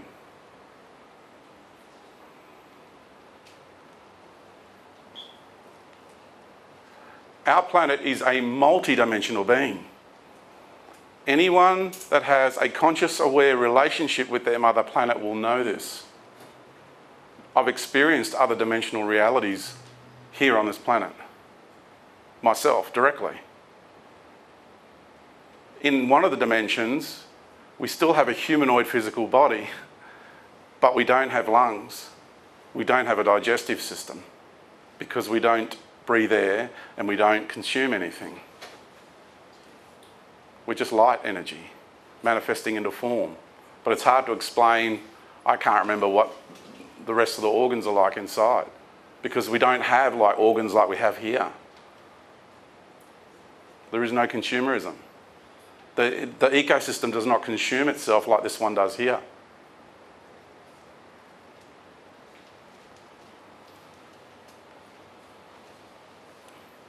The desire and will to incarnate is not just about mere existence, but is about fullness of expression, engagement, and symbiotic achievement in both learning and purpose.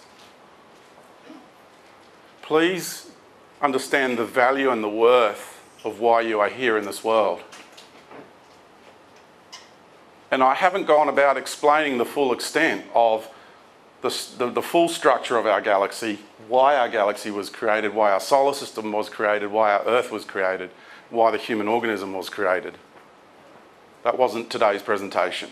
But I've answered all those questions.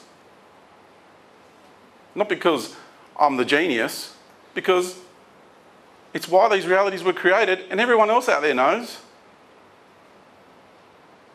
Except for the ones that are coming at you from within a particular multi-dimensional cosmic empire with a cosmopolitical agenda in hand. They're not going to tell you the truth of who and what you are.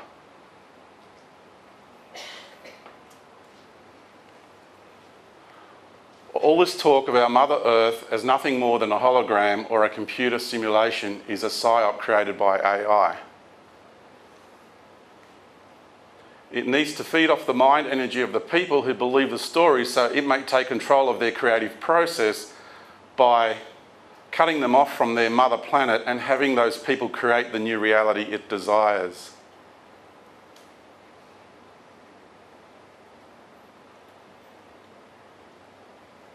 I know that's a big one.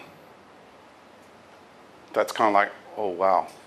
If he's saying what I think he's saying, my goodness. That's saying a lot. I'm not talking it up. That is a very, very powerful statement. And I released that recently. Actually, I didn't print it. I actually said it in an interview. And then there was a reaction. Here is a clever reverse psychological narrative from the continuous cosmopolitical agenda to diminish Mother Earth and her humanity. So this is what popped up after I made that statement. All this talk of our current planetary reality being organic has been a psyop created by AI in order to have people stuck and creating nothing but one Earth overlay after another. It needs this so people who believe the story will never be able to leave and it can keep itself alive. That's a pretty good one. I'm impressed with that. But you know the bit that they're forgetting? That Mother Earth is a multi-dimensional reality. See, whoever wrote that, whoever expressed that, does not have a relationship with their mother planet. They don't know her. They don't feel her in the heart. They're empty inside. They have a resentment towards their existence in this reality. It's a sad, cold emptiness inside that being, whoever expressed that. And I feel sad for them.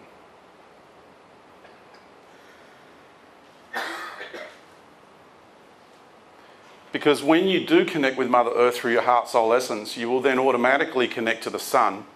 You will then automatically connect to the heart of the galaxy. You will then automatically connect to the heart of the universe. And then you connect to your infinite nature beyond this universe. This planet is a very, very important place. I'm not trapped here.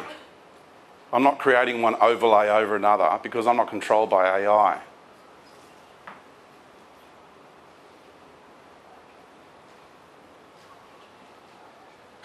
There's going to be some really clever toing and froing. Really clever arguments. But all I'll say is you need to follow your path, your journey, where your soul takes you. I'm not saying anyone has to go where I'm going. But I feel that this perspective needs to have a voice in this world. I had these experiences for a reason. Nearly there. The statement that this entire reality is nothing more than a dream, an illusion, or a simulation is a defensive move by an ego which hasn't the capacity to take responsibility for its co-creative process. I'm swinging punches. You bet I am. Because this whole reality, the premise of this reality, is for you to come here and face all your shadows and integrate into a unified expression. This reality is about unity. Doesn't matter that you've got a media out there run by industrialists and bankers pumping all this other narrative and crap, and then you've got priestly castes representing gods out there who are pumping their narrative and their cosmopolitical agendas into your mind. Just let go of all the narratives and go back into your heart and look at the basic construct of your existence in this reality. It's really that simple. Okay, we went through that. Right. I won't be much longer. This is really, really important, this point, okay? Because people need to understand this, how far it's gone.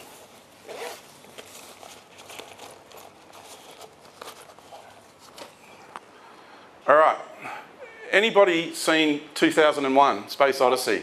This was the scene at the end of the movie, yeah?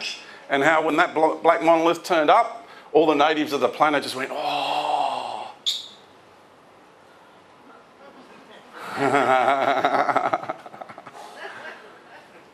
and I'm sure, well, I sit in front of one and work with one many hours in a day. It's called a computer screen, which is in itself another black monolith. And I'm sure you sit down recreationally in front of an even bigger one in your lounge room. Yeah? We've all got black monoliths in our lounge rooms, haven't we? Yeah, and it programs us, doesn't it? It influences us. It tells us what reality is. It's awesome. The Black Monolith. Very prophetic movie, that. Stanley Kubrick was onto it. So, you can't get access to your money unless AI gives the human operator permission for you to have access to your money. You can't put fuel in your car without AI telling the human operator in that depot that you now have permission to leave that depot with the fuel in your car. You can't go and purchase food from a store without the AI machine telling the human operator to give you permission to walk out of that store with that food. So if you think that your life is not under the control of artificial intelligence, you might want to think again, because you're fully immersed in it. Welcome to reality. You're so much deeper into it than what you realise. And that is you on the surface level in the public domain. Imagine what's happening behind the scenes in the military-industrial complex. How far gone that arena is with AI. They are so worried. The real people that care about us in the military, In all the departments, they are really concerned because we've got extraterrestrial races that totally fed this into the military-industrial complex under promises of expansion and growth. But it's all about subjugation. Welcome to our world. Okay, let's turn this around, because this isn't all about doom and gloom. Because the question is, why? Why would someone go to such extraordinary lengths to want to subjugate humanity? What is it about us? What's the big deal about this planet and our race?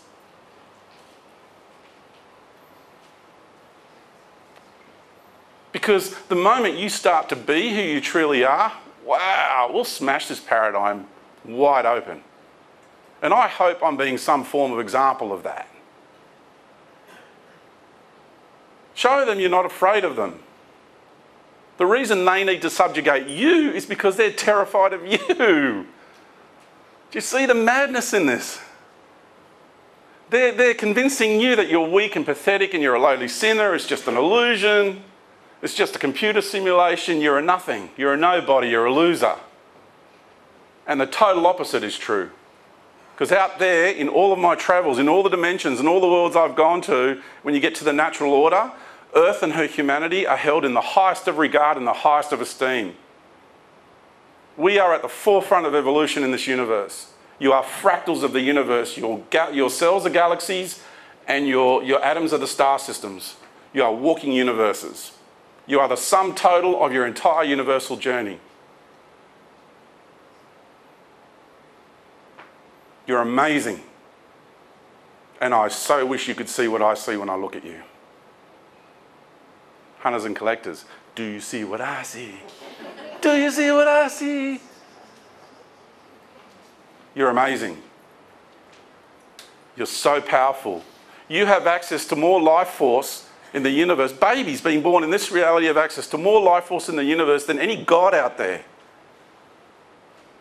Any god. We are created beings is the real truth here. This is the real truth. Okay, addiction to significance. Mariana, remember we talked about this in the car. This is the problem we have. We need to overcome our addiction to significance that we experience through the distortion of our insecure ego.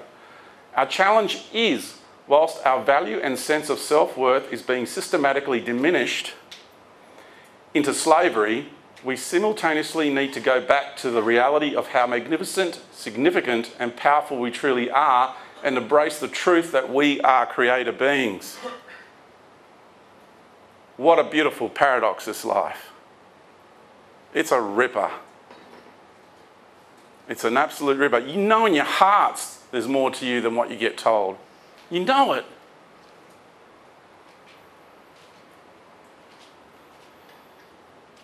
The only way out is through. You can't think your way out of this. Thank you, Belinda. You cannot think your way out of this.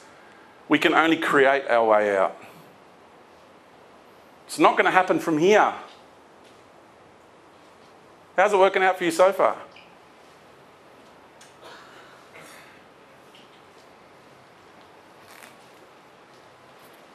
That's the end of my presentation. A little promo for a course I've got coming up. We'll have a break and then we'll do Q&A. And I want to say thank you, everybody, for listening to that.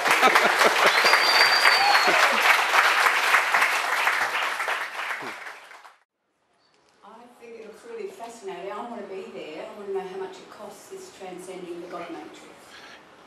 Okay, it's all up, it's 4 days. So you can't do this one unless you've done that one. But the question I was alluding to before we get to the course material was about this. What is the God matrix? Okay. How do I explain this one? The question is, who and what is God? And in philosophies, it is always known that, or it is considered that that question cannot be answered. I find that really fascinating. Why you can't answer that question. And that if anyone proclaims to have an answer to that question, then they're deluded, or they're on an ego trip, or it's outrageous, or anything along those lines. Because there's plenty of people that know what I know. But it's not allowed to be talked about in our society because it goes against religious doctrine.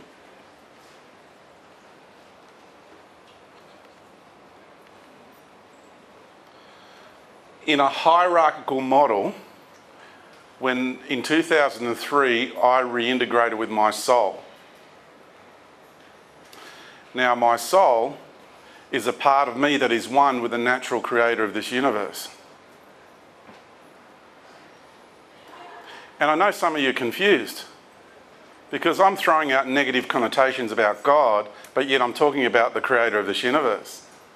Well, here's the answer.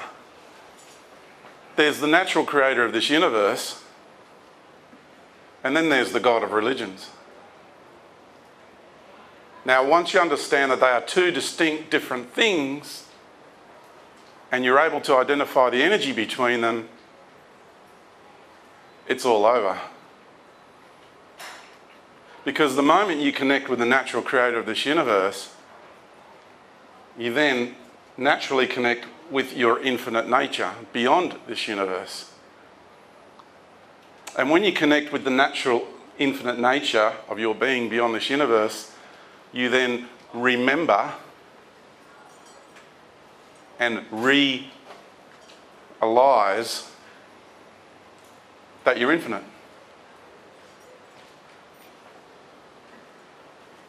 What does that mean?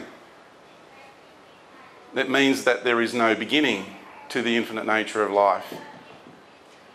That there is no end to the infinite nature of life. It has never, ever been created. It always has been, and it always will be. So why do we have an entity inside this universe claiming to be the creator of all that is and all that exists in every level of life, in all of existence? When I was in the Vatican, they said, "How dare you claim to be a God?" Because I said, "I'm a creator being." But we're all creator beings. Don't you create every day of your life? We create on different levels of reality. We're all creator beings. Just some people have the capacity to create on bigger levels of reality than others. Some are more experienced at it than others. Some have been inside this universe longer than others. It's no biggie. It's not about ego. Yeah? It's like when you walk down a path, you don't all walk abreast all at the same time, do you? We're all meandering down the path of life, and there are some of us who have been in this universe longer than others have. And I'd like to think that the people that are in first grade of university aren't going to be all uppity and jealous of all the people that are graduating. Do you get where I'm coming from? This cosmopolitical campaign is headed by an entity known as God.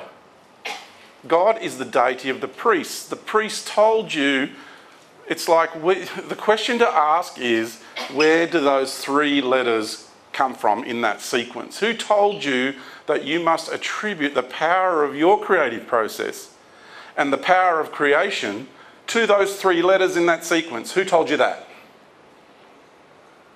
The priests did. The priests told you that.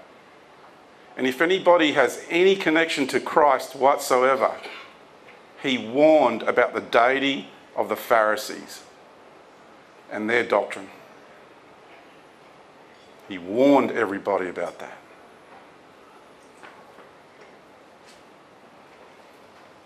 Hi.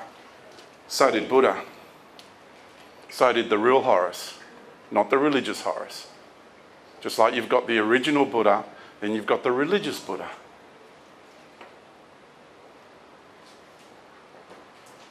Two different things, two different energies, two different approaches. You've got the natural Christ, and then you've got the Jesus Christ. which is the Christ the priests have delivered to you. Is that a real being or not? Isa Manu, Isis Manu. That's where the Jehovah Witnesses get Emmanuel from, because Emmanuel is Manuel, which is Lord Manu. He was part of the wealthy elite of the time, Isis Manu. So it's a real character, but because, you know, the wealthy elite, they always like to do the bloodline thing. They always like to put their characters and prop them up to be very powerful beings. So they've created this deific figure out of that. What the priestly caste do is the true characters, the true beings come to this world. They have an incarnation. They spread an amazing message. Yeah. Then what the priests do is they hijack the personality and the character. They hijack it. And then they present a different version of it to the masses, which is in alignment to their deity, their overlord. Because the new identity is an interface module for the masses to pray to, which then feeds the energy to their God. In 2003, I reintegrated with my soul the aspect of me, now listen carefully, beyond spirit and beyond consciousness. That is what I call soul. It's in the word, it's in the vibration. You know, work off energy, people, right? Spirit. Spirit. It's a sharp masculine energy projecting. It's like an arrow. Consciousness.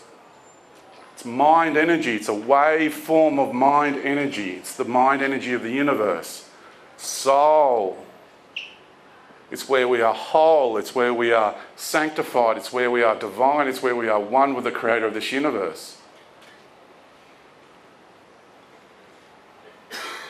And when I became one with the creator of the universe, I got to embody the universe, be the universe, because that's what the creator does. It's like, here, have a taste of what it's like to be me. And you feel it all, you experience it all, you see it all. You can all do it. You've all done it before, and you can all do it again. It's not just, I'm special. It's just, I had that experience, and the next day I was scrubbing the toilet, and I'm WTF. What do I do with that?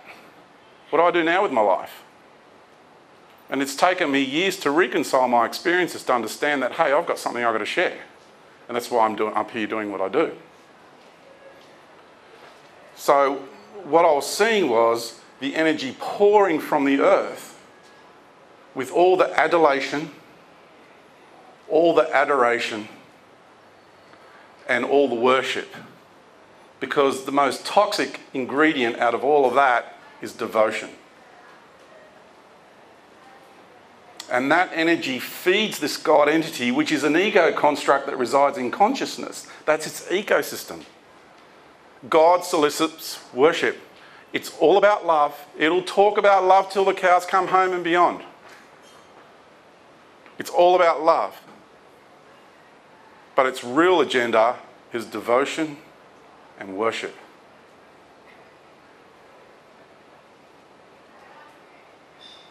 So the natural creator of the universe does not judge, does not operate like that. Will never ever ask you to get on your knees. Will not do that. And every time you use the word God, oh my God, people say, how, you know, the OMG thing going around the world. Why? And why is that being promoted? Because every time you say it at a critical moment in juncture in your life, you're attributing your creative process in that moment to that entity. And it's ka-ching. And then you do it, and it's ka-ching, and then you do it, ka-ching. So you imagine 7 billion people doing it at different times. There's a continuous flow of energy going to that entity. It's one of the greatest economic collectives ever designed. This is the truth about who and what God is. And it's shocking to a lot of people. But you have been sold a story for thousands of years. My heritage, my genetics go back to the priestly kings of the Byzantine era. I've had a life as a monk as well in a previous life. So my genetics, all of our genetics, been marinating in this shit for millennia. It's hardwired in your system to pray to God, to believe in God, to attribute the power of creation to God. Everything's about God. God willing, it's God's will, everything's about God. And in the Vatican, they say to me, how dare you claim to be a God? Well, in my journey in this universe, I've already been a God. I've had a go at that. Everybody has a go at it. If you haven't had a go at it, it's waiting for you. It's a pretty awesome ride, really. It's a big power trip. It's the biggest ego trip you'll ever have in your life. And I said, oh, I'm not claiming to be a God. I've been a God. I don't want to be a God. I'm done. I'm in the process of exiting this multidimensional grand cosmic arena. I'm going home. I've already integrated with my soul. I've already integrated with my infinite nature. I've already integrated with the true creator of this universe, not your God. And I said to them, your God, I just want to make one thing absolutely clear. Your God is not my maker. Your God is not my maker. Now, your God can claim anything it likes. But it's not my maker. Because I'm infinite. And my beingness in here, not my human incarnation, my beingness in here, I'm infinite. I've never been created. And for one being to claim to be the creator of all that is and all that exists in the infinite nature of life, one being claiming all of that, now that is the greatest egoic insanity this universe has ever seen. And I said that to them. Because this is what we're dealing with. And it's shocking to people. And I mean no disrespect. But I'm getting attacked right now by that energy, so that's why I'm intense too, because I've got to put out a bit more oomph so I can stand strong. You need to understand multidimensionality, how it works, right? There's a bit going on in this room. But for you to understand that you are truly sovereign and infinite beings, and that what God has done is created its own version of love and its own version of light. It's a very powerful creator being. You know, everyone talks about, oh, God's with a small g and then God with a big G. Yeah, because that God is the head of the empire. Out of all the other gods, it's the God that's risen to the top of the power structure. And it's the God of gods. Sound familiar? And once you understand that there is what I call the light matrix, which is God's light, and I've done the thing, I've had an incarnation as an angel, everyone's going to go, oh, he must be Lucifer. No. See, program response in the mind, right? Yeah? But I'm talking about the narrative that gets thrown around as though it's very confusing. Yeah? Yeah. Because, yeah, I won't get into that. Because even that story's a twist on a twist. Yes? When you talk about the invisible and the visible, Hang on. in a physical world you have to have words to describe what's invisible. Yes. So you cannot bring the two together because they're in two different levels of awareness, so it's very hard to put things into words. And apart from that, we've all been good and we've all been bad because we didn't know the difference between right and wrong. You wouldn't know what good was. So I would think, you know, we've all been the devil, we've all been angels, because we're all part of one universal mindset, the plasma substance, absolute as well, and yeah, fantastic stuff. Thank you. Thank you. Yeah, we've all had a go at it. There's another microphone coming. Yeah, thanks, Mariana. We've all had a go at it, and if you feel like you're, hands up who's really tired, just tired. Doesn't matter how much you sleep, you're just tired. Yeah, it's like, I call it a spiritual tiredness. Yeah, it runs deep. That tiredness runs really deep. It's because we've had a very long and arduous journey through this grand cosmic arena, and we're really tired. And we're the ones who are done, and we're heading out. We're integrating. Yeah, we're bringing it all home now, and we're heading out. And to be able to integrate everything, we need to understand the difference between these energies, these constructs, this false light and the natural light. And organisations like the Galactic Federation of Light, oh, there's a lot of energy in here, the angels, the ascended masters, all of that, that is all to do with the light of God. That is all the God matrix. I used to do Reiki, I was right into the angels, yes, I did all that New Age religious stuff. And the New Age religion is East meets West. Yeah? It's a blend of religions. Because it's a test, it's another crucible. Because they want to create a global religion. And it's the same characters. It's still all about Archangel Michael and all that stuff. Yeah? This gentleman was handed the mic. Yeah, g'day. Meditation, you said something a little bit different there about meditation. I've read recently that they got 1% of the population together, or 1/10 of 1% to meditate, and for that week the death rates, the car accidents, the this and that all went down in that population. So that was a good meditation, but you mentioned a different angle on meditation there that it's not. Yeah, could you explain? Sure. So most of the time when people are meditating, they are doing what I call not meditation but headitation, because they're doing it from here, and especially if they want to do it from the pineal gland, which is a biological implant strategically positioned between the pituitary and the amygdala. Yeah?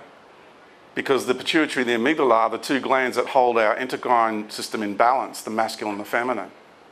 Now, if I'm a cosmic conqueror, I'm going to insert a biological implant masqueraded as a gland so I can take control of the endocrine system, therefore take control of the perception of reality. That's what I would do. And that's what someone's done. And then what you do is you venerate it.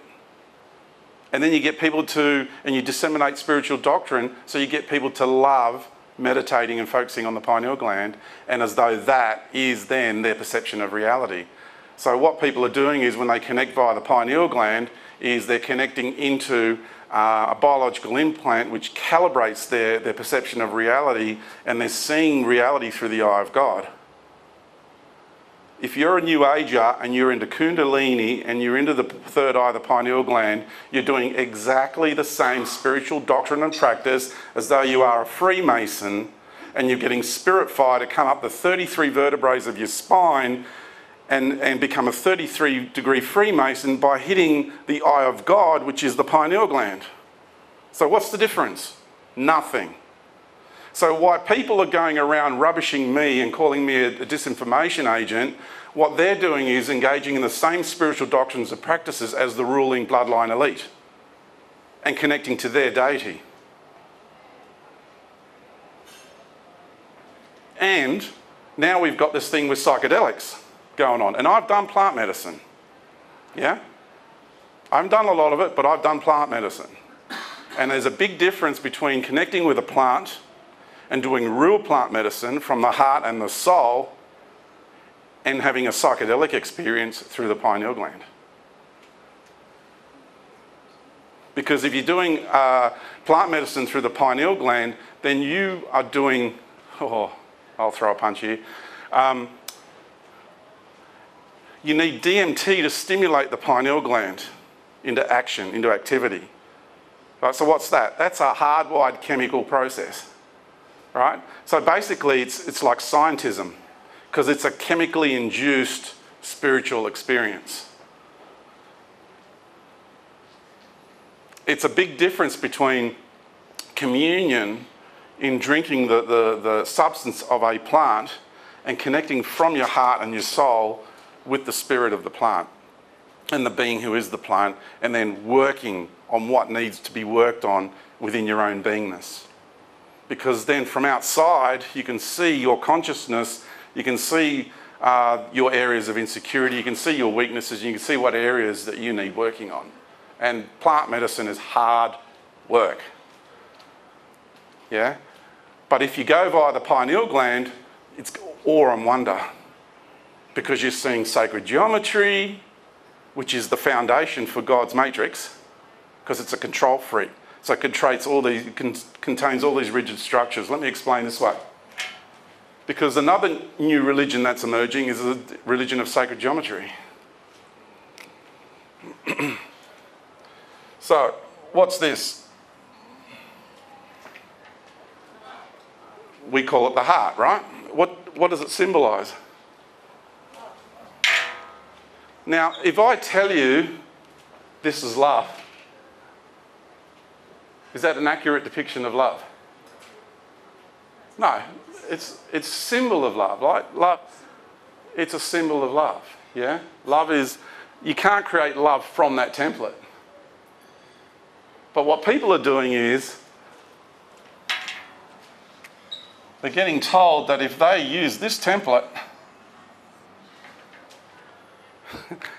and create a light body from it, then they can step into that light body and traverse dimensions of the universe. So what they're doing is they're using a mathematical template, a rigid structure to create a light vehicle. My light vehicle is not contained within that structure. My light energy permeates multi-dimensions. I'm not going to restrict my light to this template. These are, it's like the icosahedron.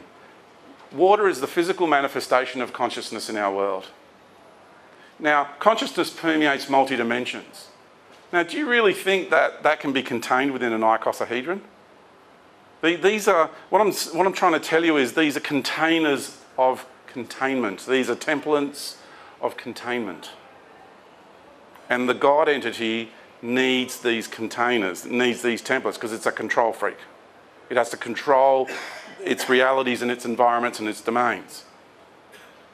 That's why the priestly caste, it's all about control. So that is not love. That is what we use to symbolise love.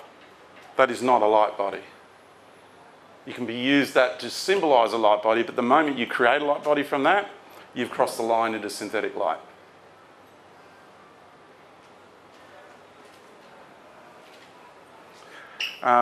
There was the lady at the back there. Can we have the microphone too? It's just that we're recording this on camera.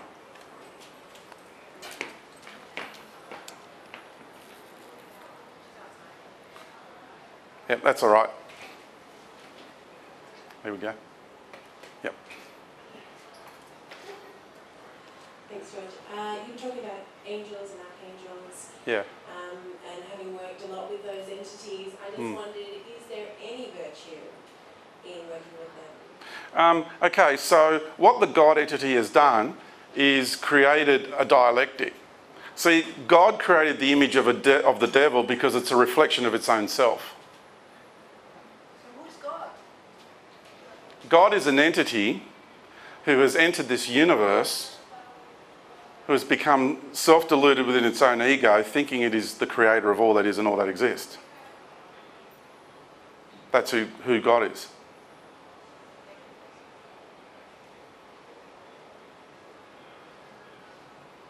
And it's a pure ego construct that resides in consciousness, in our universe. God is not the creator of this universe. God is an entity that's claiming to be the creator, not only of this universe, but all of the existence of the infinite nature of life. Do you understand what's going on here? One being claiming all of that.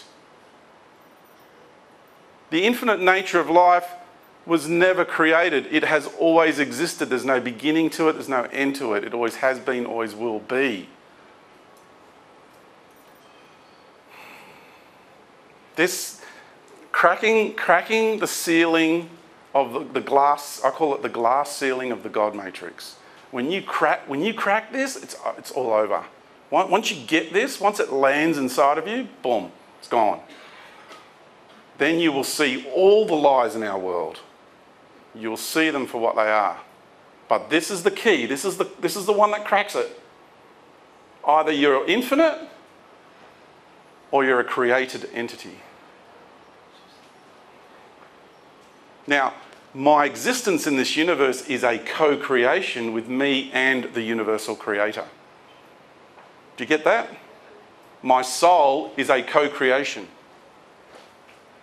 I entered this universe from the infinite nature of life, And the creator of this universe created this universe from the infinite nature of life. So it's one of us from out there, right? So it creates this incredible universal paradigm. And then when we come in, around these realms here, because there's like 4 levels of just getting a taste, just like dipping your toe in. And if you want to continue with the process, then you merge and you become one with the creator of this universe. And it's a co-creation. Soul is a co-creation. It is the part of you that is, it's unity, it's unified between you and the creator of this universe. God resides here, below the great void. This is the multi-dimensional grand cosmic arena. Above this line, technology doesn't exist. What about duality? Yes, duality exists all the way to the top of this universe, but it's so fine up the top because it's light, it's vibration. The construct of this universe is this. It's vibration. Yeah? That's what creates this universe into being. So what the creator did was it expressed itself one way away from centre, from unity, and started going out of balance, and then it realised, whoa, I've got to express myself over here, an absolute counterbalance of the initial expression, so then it can come back into balance. And went, wow, that was a rush. I want to do that again. So it did it again. See? And then it did it again. And then it just kept doing it. And it created this energy we call light, and then manifested realities out of it, and then we come inside of it. Now, out here in the infinite nature of life, you've all got your own universes. This isn't the only universe. Yeah? Now, here's one for the quantum physicists. All the parallel universes in the multiverse are all other light-based universes, and they all exist in this grand cosmic arena. I want to tell you that so you can begin to grasp the magnitude of this universe, how big it is. So you understand what I'm talking about. When I say God exists here in the upper realms of this arena, it's for good reason. All the countless parallel universes that quantum physics talks about exists here in the grand cosmic arena. This is the multi-dimensional grand cosmic arena.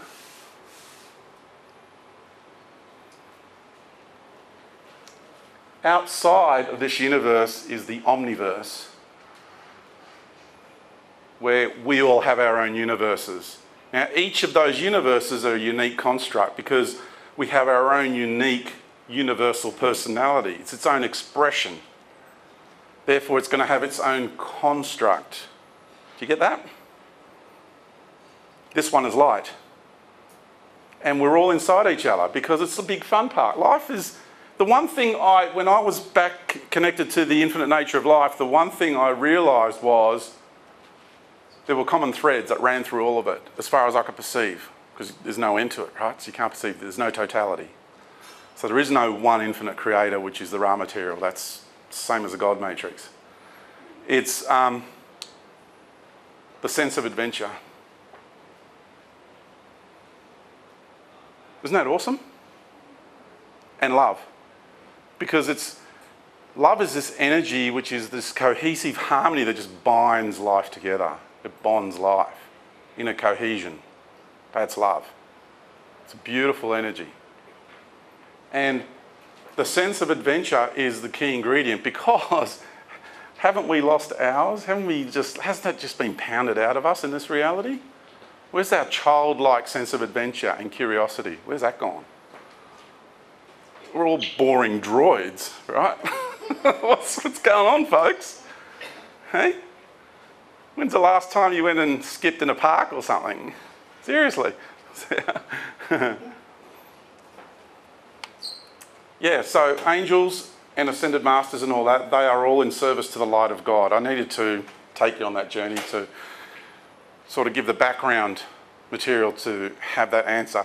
And beings like Archangel Michael, for example, that is an office of position to be the right-hand man of God. Archangel Michael hasn't always been that entity, the energy that is that, hasn't always been that and won't always be that. Yeah? So when that being's done, another one will step in to be the right-hand man of God. And all these beings are dedicated to the service to the light of God. I know lots of people, including myself, we have played those roles. So it gets to the point where, because the realities, the heavenly realms that God creates, which you have to earn your way into, yeah, it's a credit-based system. Yeah, if you say enough Hail Marys or whatever and pray enough times and all that sort of stuff, you've got to earn your way into those realities. And then when you do, it's all about good protocol, good behaviour. They're very sterile. And the love there has a hard edge to it. Like I showed you that Nordic before, and I said, feel the difference? This is kind of a hard edge to it. Now, you need to understand that we have been deprived of real love. You've been cut off from your soul, been cut off from the true nature of life and this reality. And what you've got to be careful of is what I say, beware the cosmic candy. Because beings are going to come here and it's all going to be about love and it's all going to be about light. And people are just flocking to that energy like a child in a candy store. Don't be so naive. Please. Don't be so naive. The only way you're going to get your true point of reference is deep down in here. It's like 3 o'clock in the morning, Jesus turns up in my room, emitting all this light and just blasting me with all this love and light. And I literally stand up in my bed, then hop down off my bed. I said, what are you doing? I didn't ask you to come here. How dare you just impose on me like this? Because the energy that was coming out of that being was no match for the energy that's in my soul. The love you experience deep down in your soul. The heart of the Christos is in your heart already. It's already there. You don't pray to an entity outside of you. You don't invoke an entity to come into your heart, which is what a lot of the doctrine asks you to do. You have to accept Jesus into your heart, is the doctrine. You're inviting an entity in.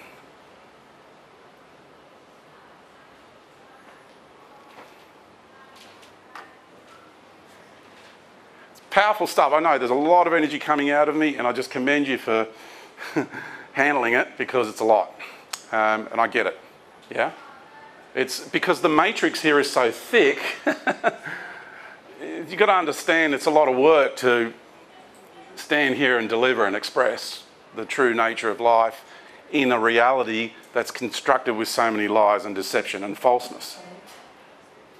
Yeah? And because we're so used to lies, people come along who want to tell the truth and you get labelled a liar, a charlatan, a fraud, a disinformation agent. I get all that.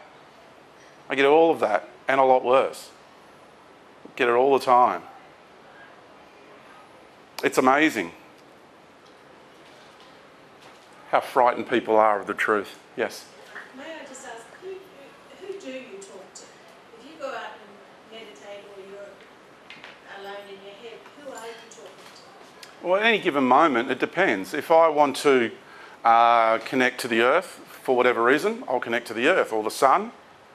I enjoy being me in this reality, and I also connect to my reality. So where I live, there's beautiful trees. So you commune with the trees, you commune with nature, yeah. You can commune with the wind, you can commune with a mountain, with the mineral kingdom. I went to the big island of Hawaii because Pele called me. So I went there and I had a total male egoic meltdown. She totally demolished my ego. It was awesome. That woman is so powerful. Pele is the big island itself. It's one massive volcano. It's the biggest, it's the second largest mountain in our solar system. The only one that beats it is Olympus Mons on Mars. It's way bigger than Mount Everest. Just most of it's under the water. But she is incredible. Just, yeah. And the tales about her are just, there's so much falseness. But it's Mother Earth incarnate into the Vulcan kingdoms on the Earth. It's Mother Earth herself. as a volcano. It's understanding how beings incarnate into different kingdoms. It's like ayahuasca, for example, or San Pedro is a better example. San Pedro is the sun incarnate as a cactus plant in this reality, into the plant kingdom. I've experienced myself as a tree already. So we're incarnated into more than one kingdom. That's perfectly normal.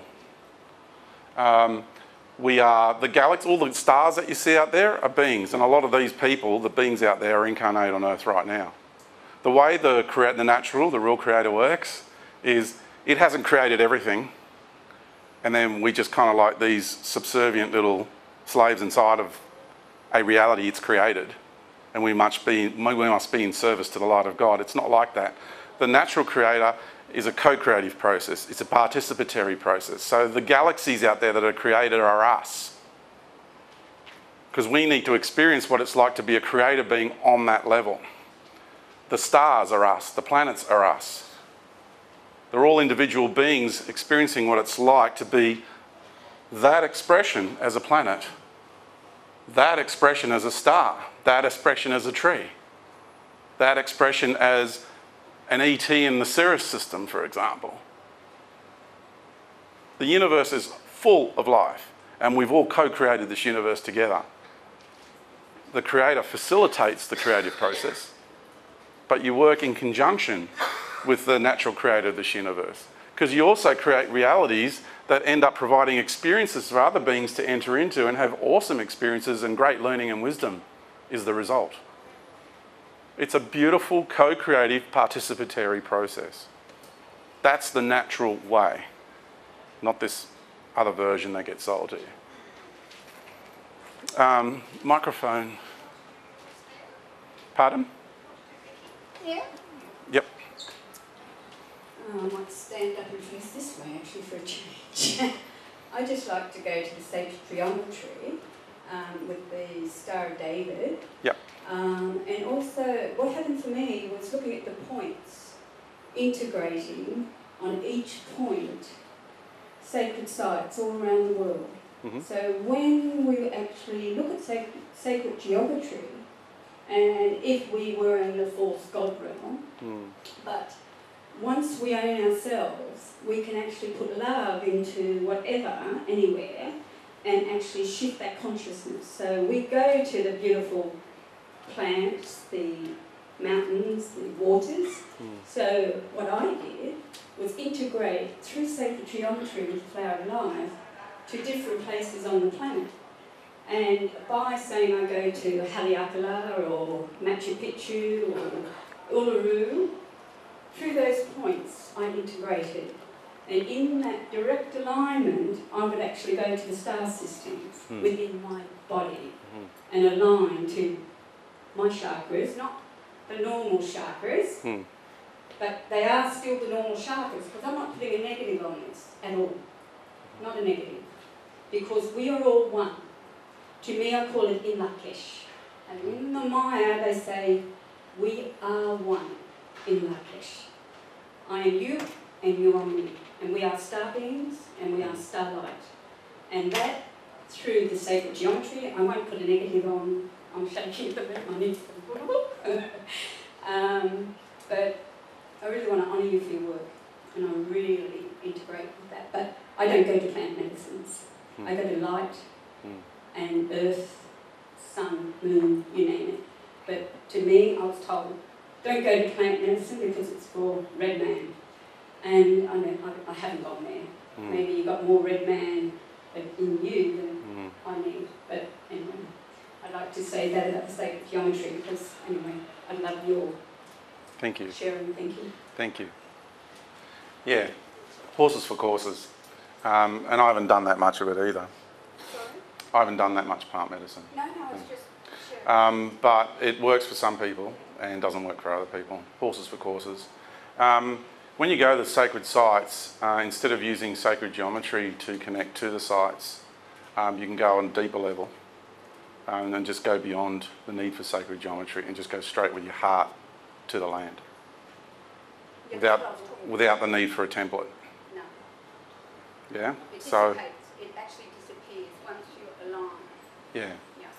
So just go heart, soul, essence straight to the land, and connect straight to the consciousness of the mineral kingdom, the plant kingdom, whoever the being is that you wish to connect to, and you can connect to the ancestors, because the records, you go back through time and you can actually access records of past events by communicating the mineral kingdom or communicating the plant kingdom, or even just going back to sometimes we get called to go to certain places on earth because we had a previous life in that area and we've left stuff in vibrational fields of energy, and when we go there we unlock them and we use them we bring them forward into this time and use them today.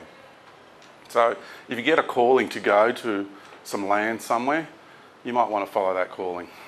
It's really amazing. So I need your opinion about the flat earth and the inner earth.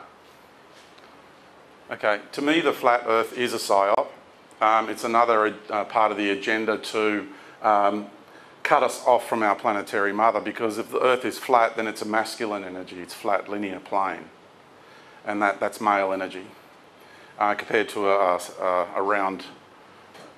She's not I've seen the planet from afar, and just to help the flat earth people try and understand what we're talking about.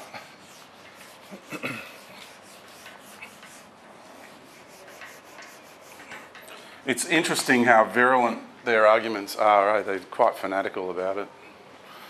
And I've seen the planet from afar on many occasions, and she's round. But she's not a sphere, like she's not a ball. She does bulge in the equator, yeah? It's a bit of a squash sort of thing. But if you look at time, so time is linear, and time is also conical, and time is also spherical. Circular, conical, and spherical. They're the four expressions of time. And before you go into total no time, which is a paradox, but we live in one. Okay, so if this is my higher self and this is a era of time on the planet, and let's say we choose what people call the precessional cycle, which the duration to me is 24,832 years, because it's a seated fractal, it's a compounding equation, and that's how we go into, if you understand the mean harmonic, the golden ratio, it's a journey towards centre. It's so hard to put into words. You need a compounding equation to continue to create the momentum of this reality as a fractal process. So from up here, I had an incarnation there, say, another one here. Let's say you have two incarnations really close to each other, and that could be 1,000 years apart. And so you come down, and then there's another one here. So let's say you come with your awareness down onto the timeline, and you're travelling along the timeline. Now this blows egos out the water, because from up here, you're outside of this circle of time. And from up here, the whole thing gets created instantly. Because you're outside of time. You're outside of that circle of time. So, you come down with your awareness and you're having an incarnation and you're travelling along the circumference of the circle. You are now experiencing time in a linear fashion.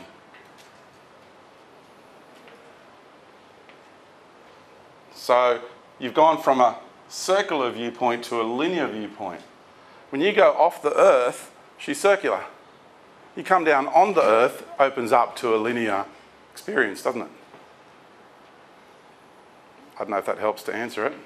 Now the trouble egos have with this process is this incarnation's already happened, so's that one, so's that one.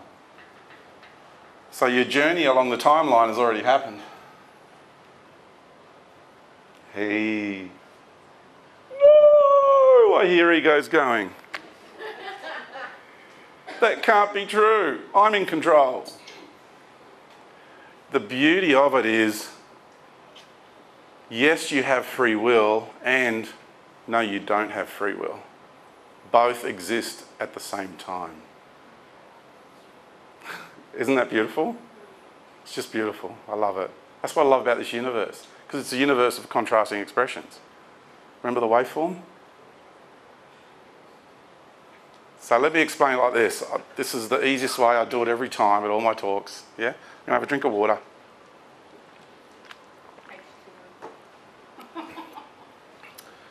So I just decided to have a drink of water. The truth is, that was a decision I was always going to make. Oh, look at Do you see what I see? Seriously, I'm not being a smart ass. This is beautiful because I can see all your minds just going, some are going, whoa. The future's already happened. Every decision you make are decisions you were always going to make. Can your ego be at peace with that? Can it? Can you find peace with your creative process? To know that you can relax and let go, because this takes the pressure off the ego too. Because when you get your ego to surrender control of this life to the greater you, up here, big U's got your back. Just relax and flow. Turn inside out. Let you, the greater part of your being, which is in communion with Mother Earth, the Sun, the galaxy, the universe, everyone else's higher beings, just let it flow and allow yourself to unfold. That's what it means to be in the moment. That's the real now moment. Turn inside out. There was a lady there which had her arm up before, but yeah, but she's not there anymore. That's all right. She must have moved on. Yes? All right. Hi, guys. Just touching on the angel subject again. Is there a synthetic aspect of angels and archangels and a infinite natural aspect? No, the archangels are the archons. People haven't made that connection. And these are the beings of the false light matrix. So they're in service to the light of God, and they have good intentions because they're caught up in the dialectic that God has created. Remember, God created the image of the devil because it's a reflection of its own self. God has created its own version of this. And you've got angels on one, and you've got demons on another. And this world has been sucked into the drama vortex that this God has created. It's imposed its version of life over the natural order, and everyone's been sucked into this version of light. So how do you differentiate synthetic light versus natural light? In here. This is the best bullshit meter you will ever have. Your soul is the natural expression of love and light in this universe. It's the part of you that's one with the natural creator. Once you experience that love, it's kind of like all the pain and suffering that you've had in life, all of it. There's a part of you in there that no one can touch. There's no name for it. It's just a presence. I know that one well. That. So if you have interdimensional contact with other beings, how do you discern? That. Because the moment an angel turns up, the flavour of light and love, like that Jesus character that turned up, I told it to go away. I said, you're an imposter. The true heart of the Christos is in my heart, and the true Christ would never, ever, ever behave that way. Never. It'll never just turn up. It doesn't behave like that. You know the characteristics, yeah, because you're in relationship already with that energy. I'm already in relationship with the sun. If that being was to turn up, incarnate on earth, I would know. Yeah? If I was in its presence, I would know. I reckon that being's here. I don't know who it is. But I reckon one day in the future, the veil will part enough for people to open up their heart and their soul, and they're going to know who Mother Earth is. They're going to know who the sun is. They're going to know who the galaxy is. They're going to know who the universal creator is. The problem we have is the God matrix. It's created its own version, and we are all it's all this commentary within this reality. Yeah, it's all you've known. It's all you've been exposed to. I'm not upset with you. I'm not having a go at you. It's all I was ever exposed to until I had that experience in 2003, which blew everything wide open for me. When I reintegrated with my soul, I got to see the whole shebang. But what's really interesting is how many people, how many New Age healers are coming to me and they're saying, George, when you first came out of this stuff, I thought you were evil. I thought you were a deceiver and a disinformation agent. I'm just telling you what I've experienced with this, yeah? I'm not saying you're thinking that, but I need to explain the process, yeah? And people are now coming to me and New Age healers are stopping, because I used to do Reiki and I used to do all that stuff. And it's business. It's business. Yeah, it's good business. Because what God has done is it's unleashed all these energies into our world because it needs to provide a solution to the problem it's creating. Problem, reaction, solution, right? Yeah? And it's heading for harvest. It wants to save you. Because if you're not empowered as a free, sovereign, infinite creator being, if you're not that, then you need saving. And you can't be saved if you're a creator being. And if you're sovereign. You've got to be subservient and you've got to be a follower in order to be saved. You've got to be disempowered. Yeah? Because if you're sovereign and you're infinite, you don't need saving. It's the last thing you need. Yeah. Can you expand on that? Yeah, see, we're treated as chattel. Yeah? We're treated as chattel by these entities. They see us as, you know, there's a lot of angels that will come and they dearly love us. They do. Some angels are just so genuine. Others are arseholes, I'm going to call it that, because they are. But some are really genuine people. Like, I really have a lot of respect for Archangel Michael. I do. And St. Dalphin. They're my two faves. Good guys. They genuinely mean well. However, they're in service to the light of God. And if I interact with them, I tell them that. Go, guys, come on. If you're not seeing it yet, the day will come and you will see it. It's happened to all of us. It happens to everybody. I lost my question then. Heading for harvest. Harvest. So, this reality is a fractal of the universe, and we are in the process of birthing ourselves as fully integrated, unified, universal beings. That's the point of this reality. This is what, if you connect with Mother Earth through your heart soul essence, you will remember the purpose of this reality. We have come here to integrate everything we have seen, everything we have done, and everything we have been. That's why we are incarnate into a human vessel that is a fractal of the universe. All our galaxies, all our cells are galaxies, all our atoms are star systems. There are babies being born in this reality that access more life force in this universe than any of the gods out there, naturally. And they're insanely jealous. And it's called wag the dog.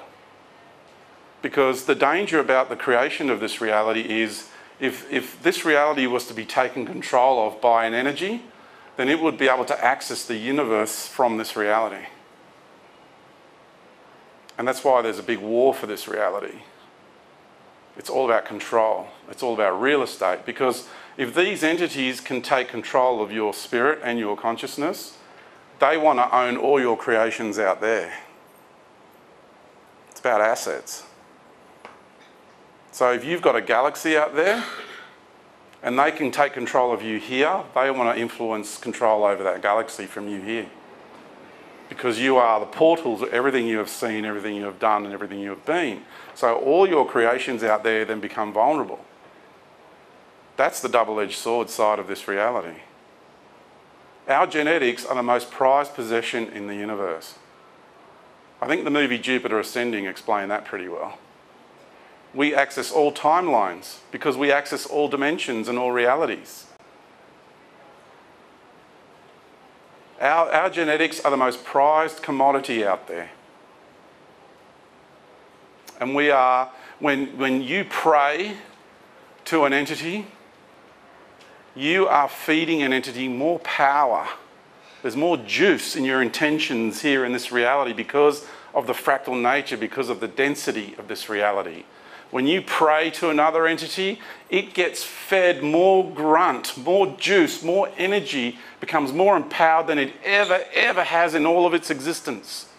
So when Earth humans pray to a being, wow, do they pray? And do those beings get fed? And I've seen the energy pouring from the Earth, moving through the dimensions to the entity everyone calls God. Whether you call it Jehovah, whether you call it Allah, whether you call it Yahweh, whether you call it Shiva, doesn't matter what you call it. These are all different interface modules for each culture, which gives it access to the people. And the energy just pours from the Earth and goes to this entity, and it's just sucking it up.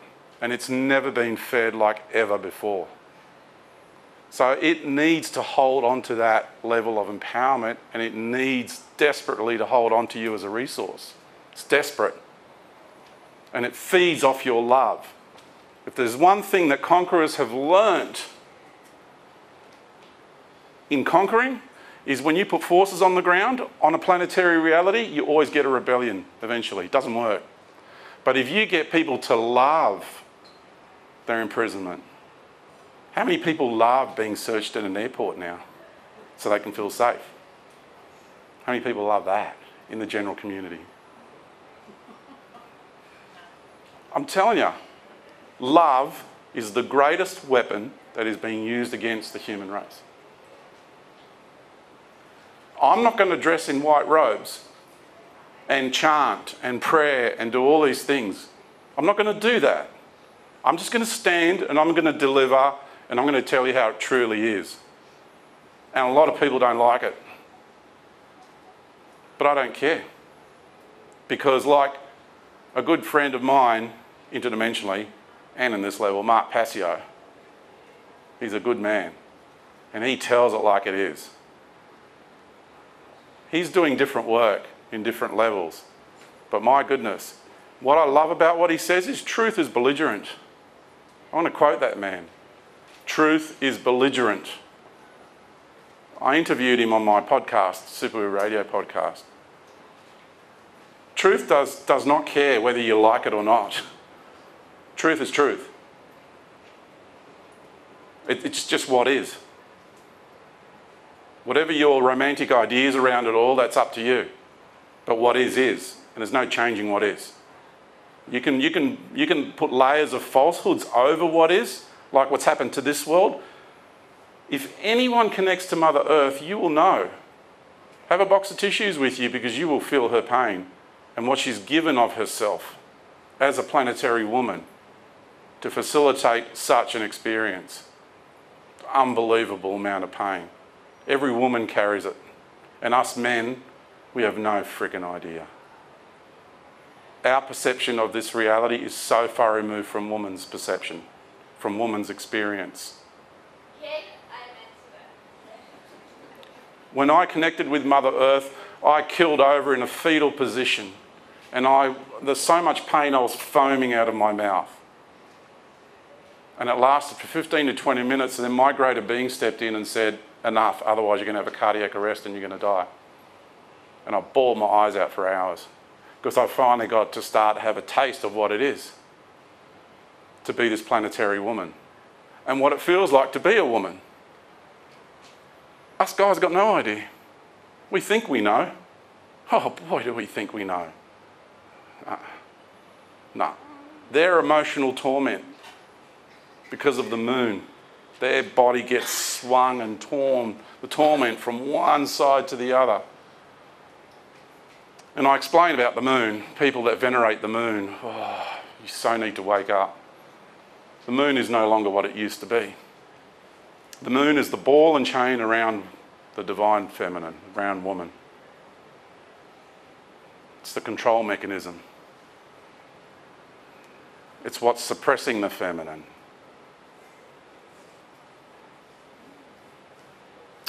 That's a big talk on its own. So, how are we going for time? 10 minutes or 12 minutes to go, roughly. Okay, this gentleman here is okay, and then this gentleman here has had his hand up for a long time. How did you reintegrate your soul? Where? How? Okay, in 2003, my galactic family came and picked me up and took me to a much larger craft via a shuttlecraft towards the Sirius star system, because I'm a composite. We're all composites. So my composite, the main 3 star systems that I'm a composite of are Sirius, Orion and the Pleiades. And at that time in my life, my Sirian aspect was my most prominent. So that was why I was taken into an area near the Sirius star system, because I needed to connect with that aspect of my beingness. And my family stood around me while I laid down on like a really comfortable chair, and they had sort of like brown, like latte coloured sort of robes, and they had like brown hair, some had different coloured hair, some had streaks of gold in their hair, one of them had a pointy nose. But when I came on board the much larger craft, there was all different races and everybody was so happy to see me. It was awesome. It was just reuniting with family. And that's the key ingredient too. When someone turns up, if an ET turns up, instantly you know who they are. If it's your family, or if it's an ally, or if it's a friend. The ones that want to control you, oh, I'm your long lost family from the Pleiades, or I'm your long lost brother, or I'm your this, or I'm your that, whatever. They're the false ones. It's like right now, do you have like a brother or a sister or a... Yeah, so when she walks in the room, does she have to announce that she's your sister? No, you just know, instantly. She's in the room, you know who she is, right? That's what it's like when they turn up. That's how you discern, yeah? Instant recognition. There's no telepathic communication, there's no delay, yeah? So what they did was they held my body in stasis because so much of me was coming out, it was similar to a death process.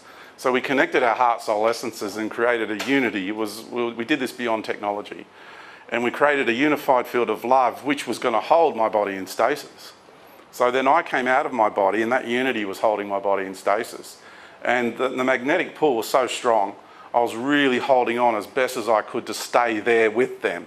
And I remember my brother from Sirius looking up at me and saying, hold on, you haven't done this for a long time, hold on. And then he gave me the nod, I just let go and poof, I was out of there. And I just saw everything shrinking. I saw the ship shrink, I saw all the stars coming together, I saw myself exit the galaxy from the core, and then I saw all the galaxies coming together, and then I popped out of the grand cosmic arena. Popped out. And then from there I started, and this grand cosmic arena, from outside of it, is a tiny little vortex of light, and I perceived it about this big. So all the parallel universes, countless, that quantum physics talks about, and all the dimensional cosmic arena, all the dimensions in the grand cosmic arena, ended up being one little vortex of light. And I popped out of it. And then I was there, and I was feeling these higher self realms and then becoming one with the universal creator. And then I experienced the infinite nature of life, and I got a peek outside into the omniverse, which I've tried to share what it looked like. You can't really relate what it looks like here except just a bunch of dots everywhere. Not like stars, it was different to that. And I got to see this universe, because this is interesting the way this universe functions, because this is the great void. Even though there's another void there, it's really broken up into two. Physically, it looks more like this. And there's kind of like a little connection there. Yeah, you've got two realms. So, because it's a universe of contrasting expressions, so the alter ego of this is what manifests this, and they're two different expressions of the universal creator. And then I got to be the universe, because I was one with the universal creator, and I got to see all the different realms. And I didn't bring all the memory of everything that I saw back. What I brought back was what I needed for my journey. And the one thing that really, really stuck with me was watching all that energy pouring off the earth and going to that God entity. That really freaked me out. Because you don't see it. You're embodying it. You're feeling everything. Yeah? You feel it all. You feel the ego of the God entity. You feel its intention, its nature. You understand it from the inside out, all its insecurities. I know so much about that entity, I haven't even begun expressing about it. Yeah? You know everything there is to know about it. And you know everything there is to know about everything because you are everything. This is the way we communicate in the natural order. It's integration. You become... It's like I was in the fifth dimension, what we can call the fifth dimension, right, on this planet. And I don't want to be new agey. It's all these dimension things have been hijacked. And when this lady was walking across the courtyard, because I went there for a meeting, she just nodded. And in that moment, the moment I put my attention, my awareness on her, I saw her entire universal journey. From the moment she entered, and I saw all her creations, her expressions as galaxies, as stars, as plants, as microorganisms, as mineral kingdoms, all her incarnations into every reality, everything she is a part of in this universe, I didn't just see it, I embodied it in that moment. The whole lot. No quantum computer can come anywhere near that amount of processing instantaneously. Nothing can come anywhere close to that. That is pure soul level processing and integration. This is about beingness. Yeah? Well beyond any form of intellect, well beyond any form of consciousness. Consciousness is a part of that process. Yeah? It's the interface. But it's the beingness which is what is important. So when you meet a being, you integrate, you become one. You connect one heart soul essence to the other. Then when you're with other races who aren't in the natural order, it's telepathy. Yeah, especially technologically based societies, because they function more from the intellect. It's to do more with consciousness, so it's going to be telepathic communication. Yeah, because they've lost. This is atrophied in them. Yeah. Sorry, this gentleman was next. In the black t-shirt here with the glasses. Thanks. So we're so far off the track of what I was going to ask about. I always feel that, but I was interested from much earlier on. You were talking about extraterrestrial interest coming through because humanity started rediscovering these ancient technologies and sacred sites, things like that. I'm interested to get your take on. Potentially either future humans or extraterrestrial involvement with ancient peoples in the original development of those technologies. I just need you to ask that question again because I was tracking the energy on it, but I didn't quite get it. Okay. Basically, your take on the development of the ancient technologies that were being rediscovered during the Industrial Revolution. Yes. Okay.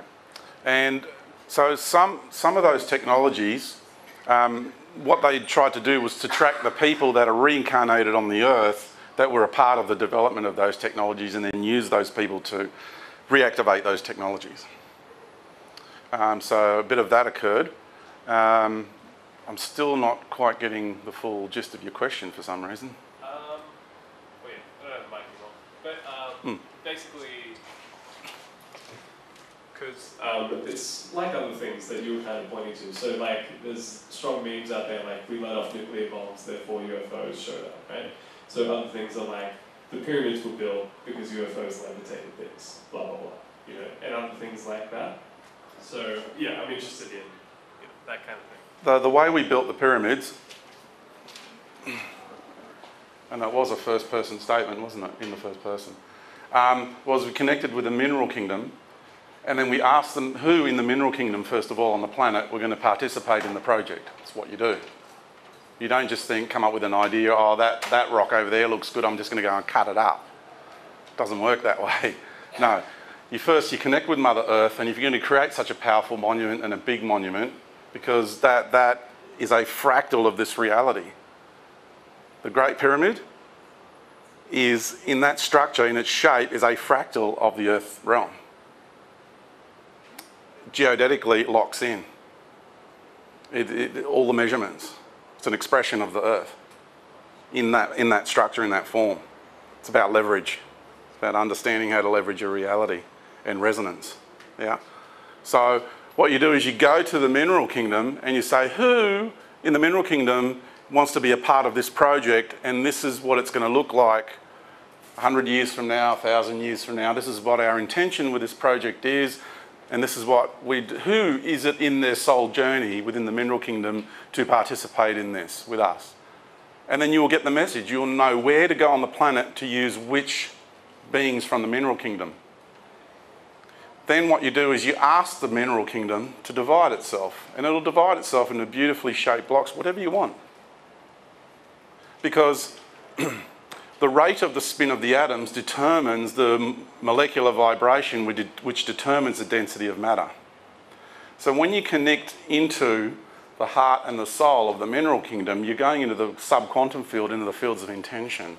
And from there, you're connecting to the spirit, the heart of the being. And then from out there projects what it wants to do with itself into the physical realm. So fields of intention, looking back out through the subquantum field into the quantum, into the atomic, into the molecular. Yeah? So what then happens is the mineral kingdom divides itself into the shape you want, and then together you go, okay, we want you to move over here. So it's just going to alter the rate of the spin of its atoms. So it changes its molecular vibration. So it's less dense. You just levitate. You just push it along while it floats with your little finger. You ever seen beings just pushing things along, floating in the air? Has anyone ever had that in their experiences on craft or anything? No? Okay. Sometimes I'll use a technology, but usually it's mostly the heart, soul, essence of a being is connecting to the foundational existence of whatever it is, the object is. Again, integration, right? That's the natural way. And then you ask whatever that expression, like this thing here, I can't do it. I know the process, but I'm not allowed to do it in this reality yet. I'm really hoping the day will come soon when I can do these things. But imagine just being able to float that like that, because I connect with it and I'm able to ask the consciousness and the intention and the creator, the being that created this as well, because this is a living thing. Yeah, it's got a lot of dynamics to it, and there's the consciousness of electricity in it as well, and there's all different levels of reality going on in here. Yeah, all different compositions. So it's easier with a rock than one of these things, really, because you're only dealing with one energy, but here you've got all different layers of consciousness going on. So, and then they just levitate, put them in a position, and monuments that have been built this way stand the test of time. The crumbly pyramids, the ones falling down, they're the younger pyramids. They're not older. The archaeologists want to tell you they're older because they look older, but they're actually younger. But the reason they're crumbling is because they're built the other way. Rocks or mud brick, slaves, totally different approach. So, and then because you're placing it, the consciousness of the rock and the consciousness of all the other rocks, because then they become individual beings, and then with the land and the intention of the land, because where you place them, you have to have an agreement with all the nature spirits to create what you want to create in that location, and it's all because Mother Earth is in conjunction with that. Do you get where I'm coming from? It's quite deep, isn't it? Right? It's like the Federation of Free Worlds. Who's heard of them? Yeah? It's kind of like the Galactic Federation of Light. The Federation of Free Worlds is like our United Nations out there in the galaxy. And I was speaking to a guy in Sweden who is from the Federation of Free Worlds, and he goes out of his body. He's here from a kind of a grey hybrid type of race.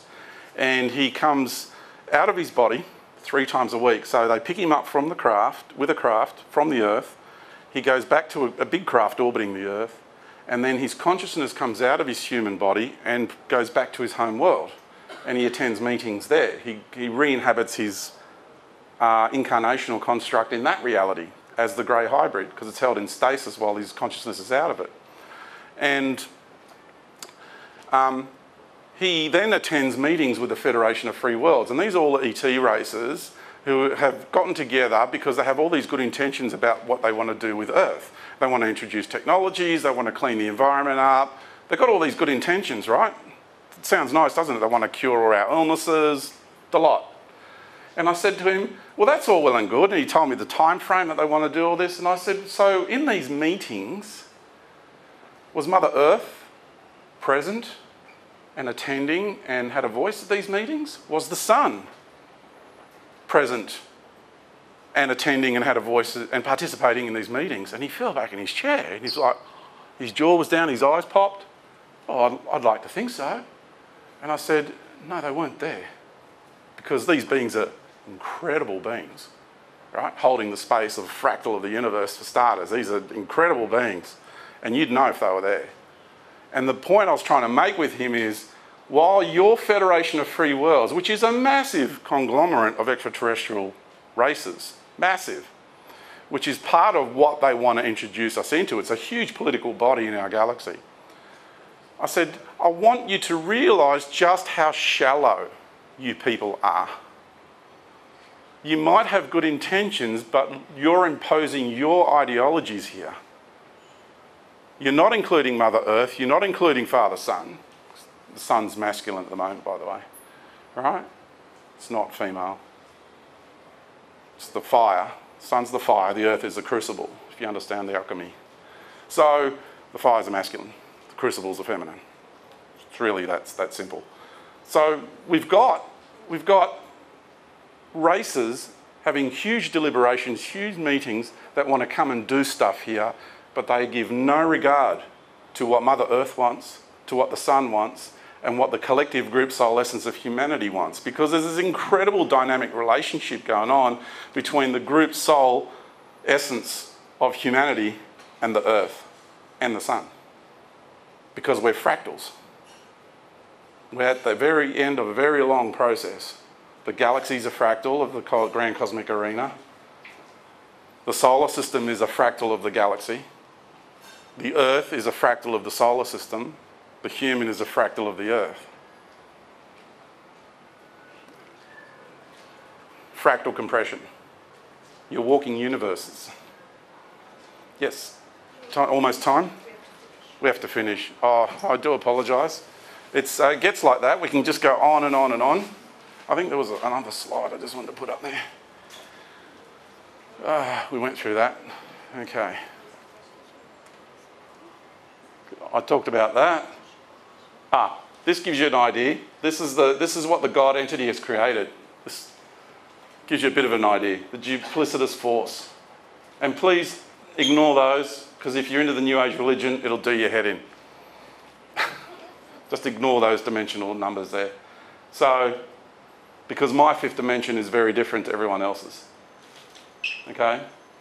When you hear 12th dimensional ETs and 12th dimensional angels and all that, it's all in here, below the Great Void, in the way these other people are expressing them. So yeah, it's like, it's what cancer is. Did you know that? Are you aware that what cancer is in the human being? Cancer are cells that start doing their own thing out of the synergy of the human being, right? Crazy cell. They're what? They call it crazy cell. Crazy cell, yeah? They fall out of synergy with the human body and they do their own thing. They become radical cells, yeah? That's why we're fractals of the universe and we're experiencing what the creator of this universe experiences. So I'm going to take it back to this. I have, if I could do a quick plug, I have an online community site, We Are Infinite. For the price of less than a cup of coffee a week, you get access to incredible information, life-changing information. It really is.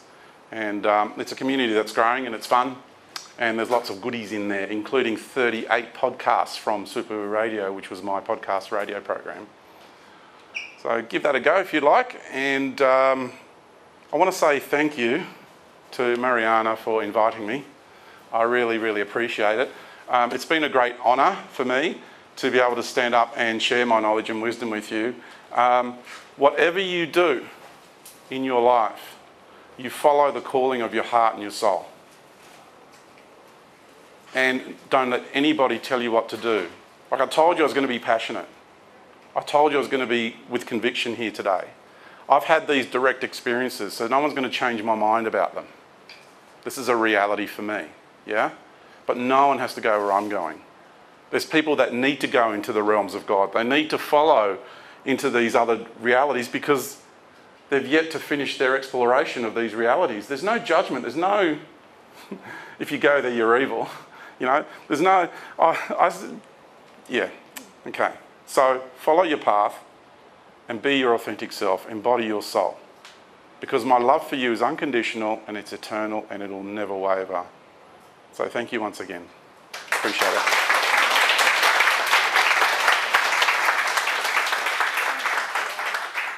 Thank you. Thank you.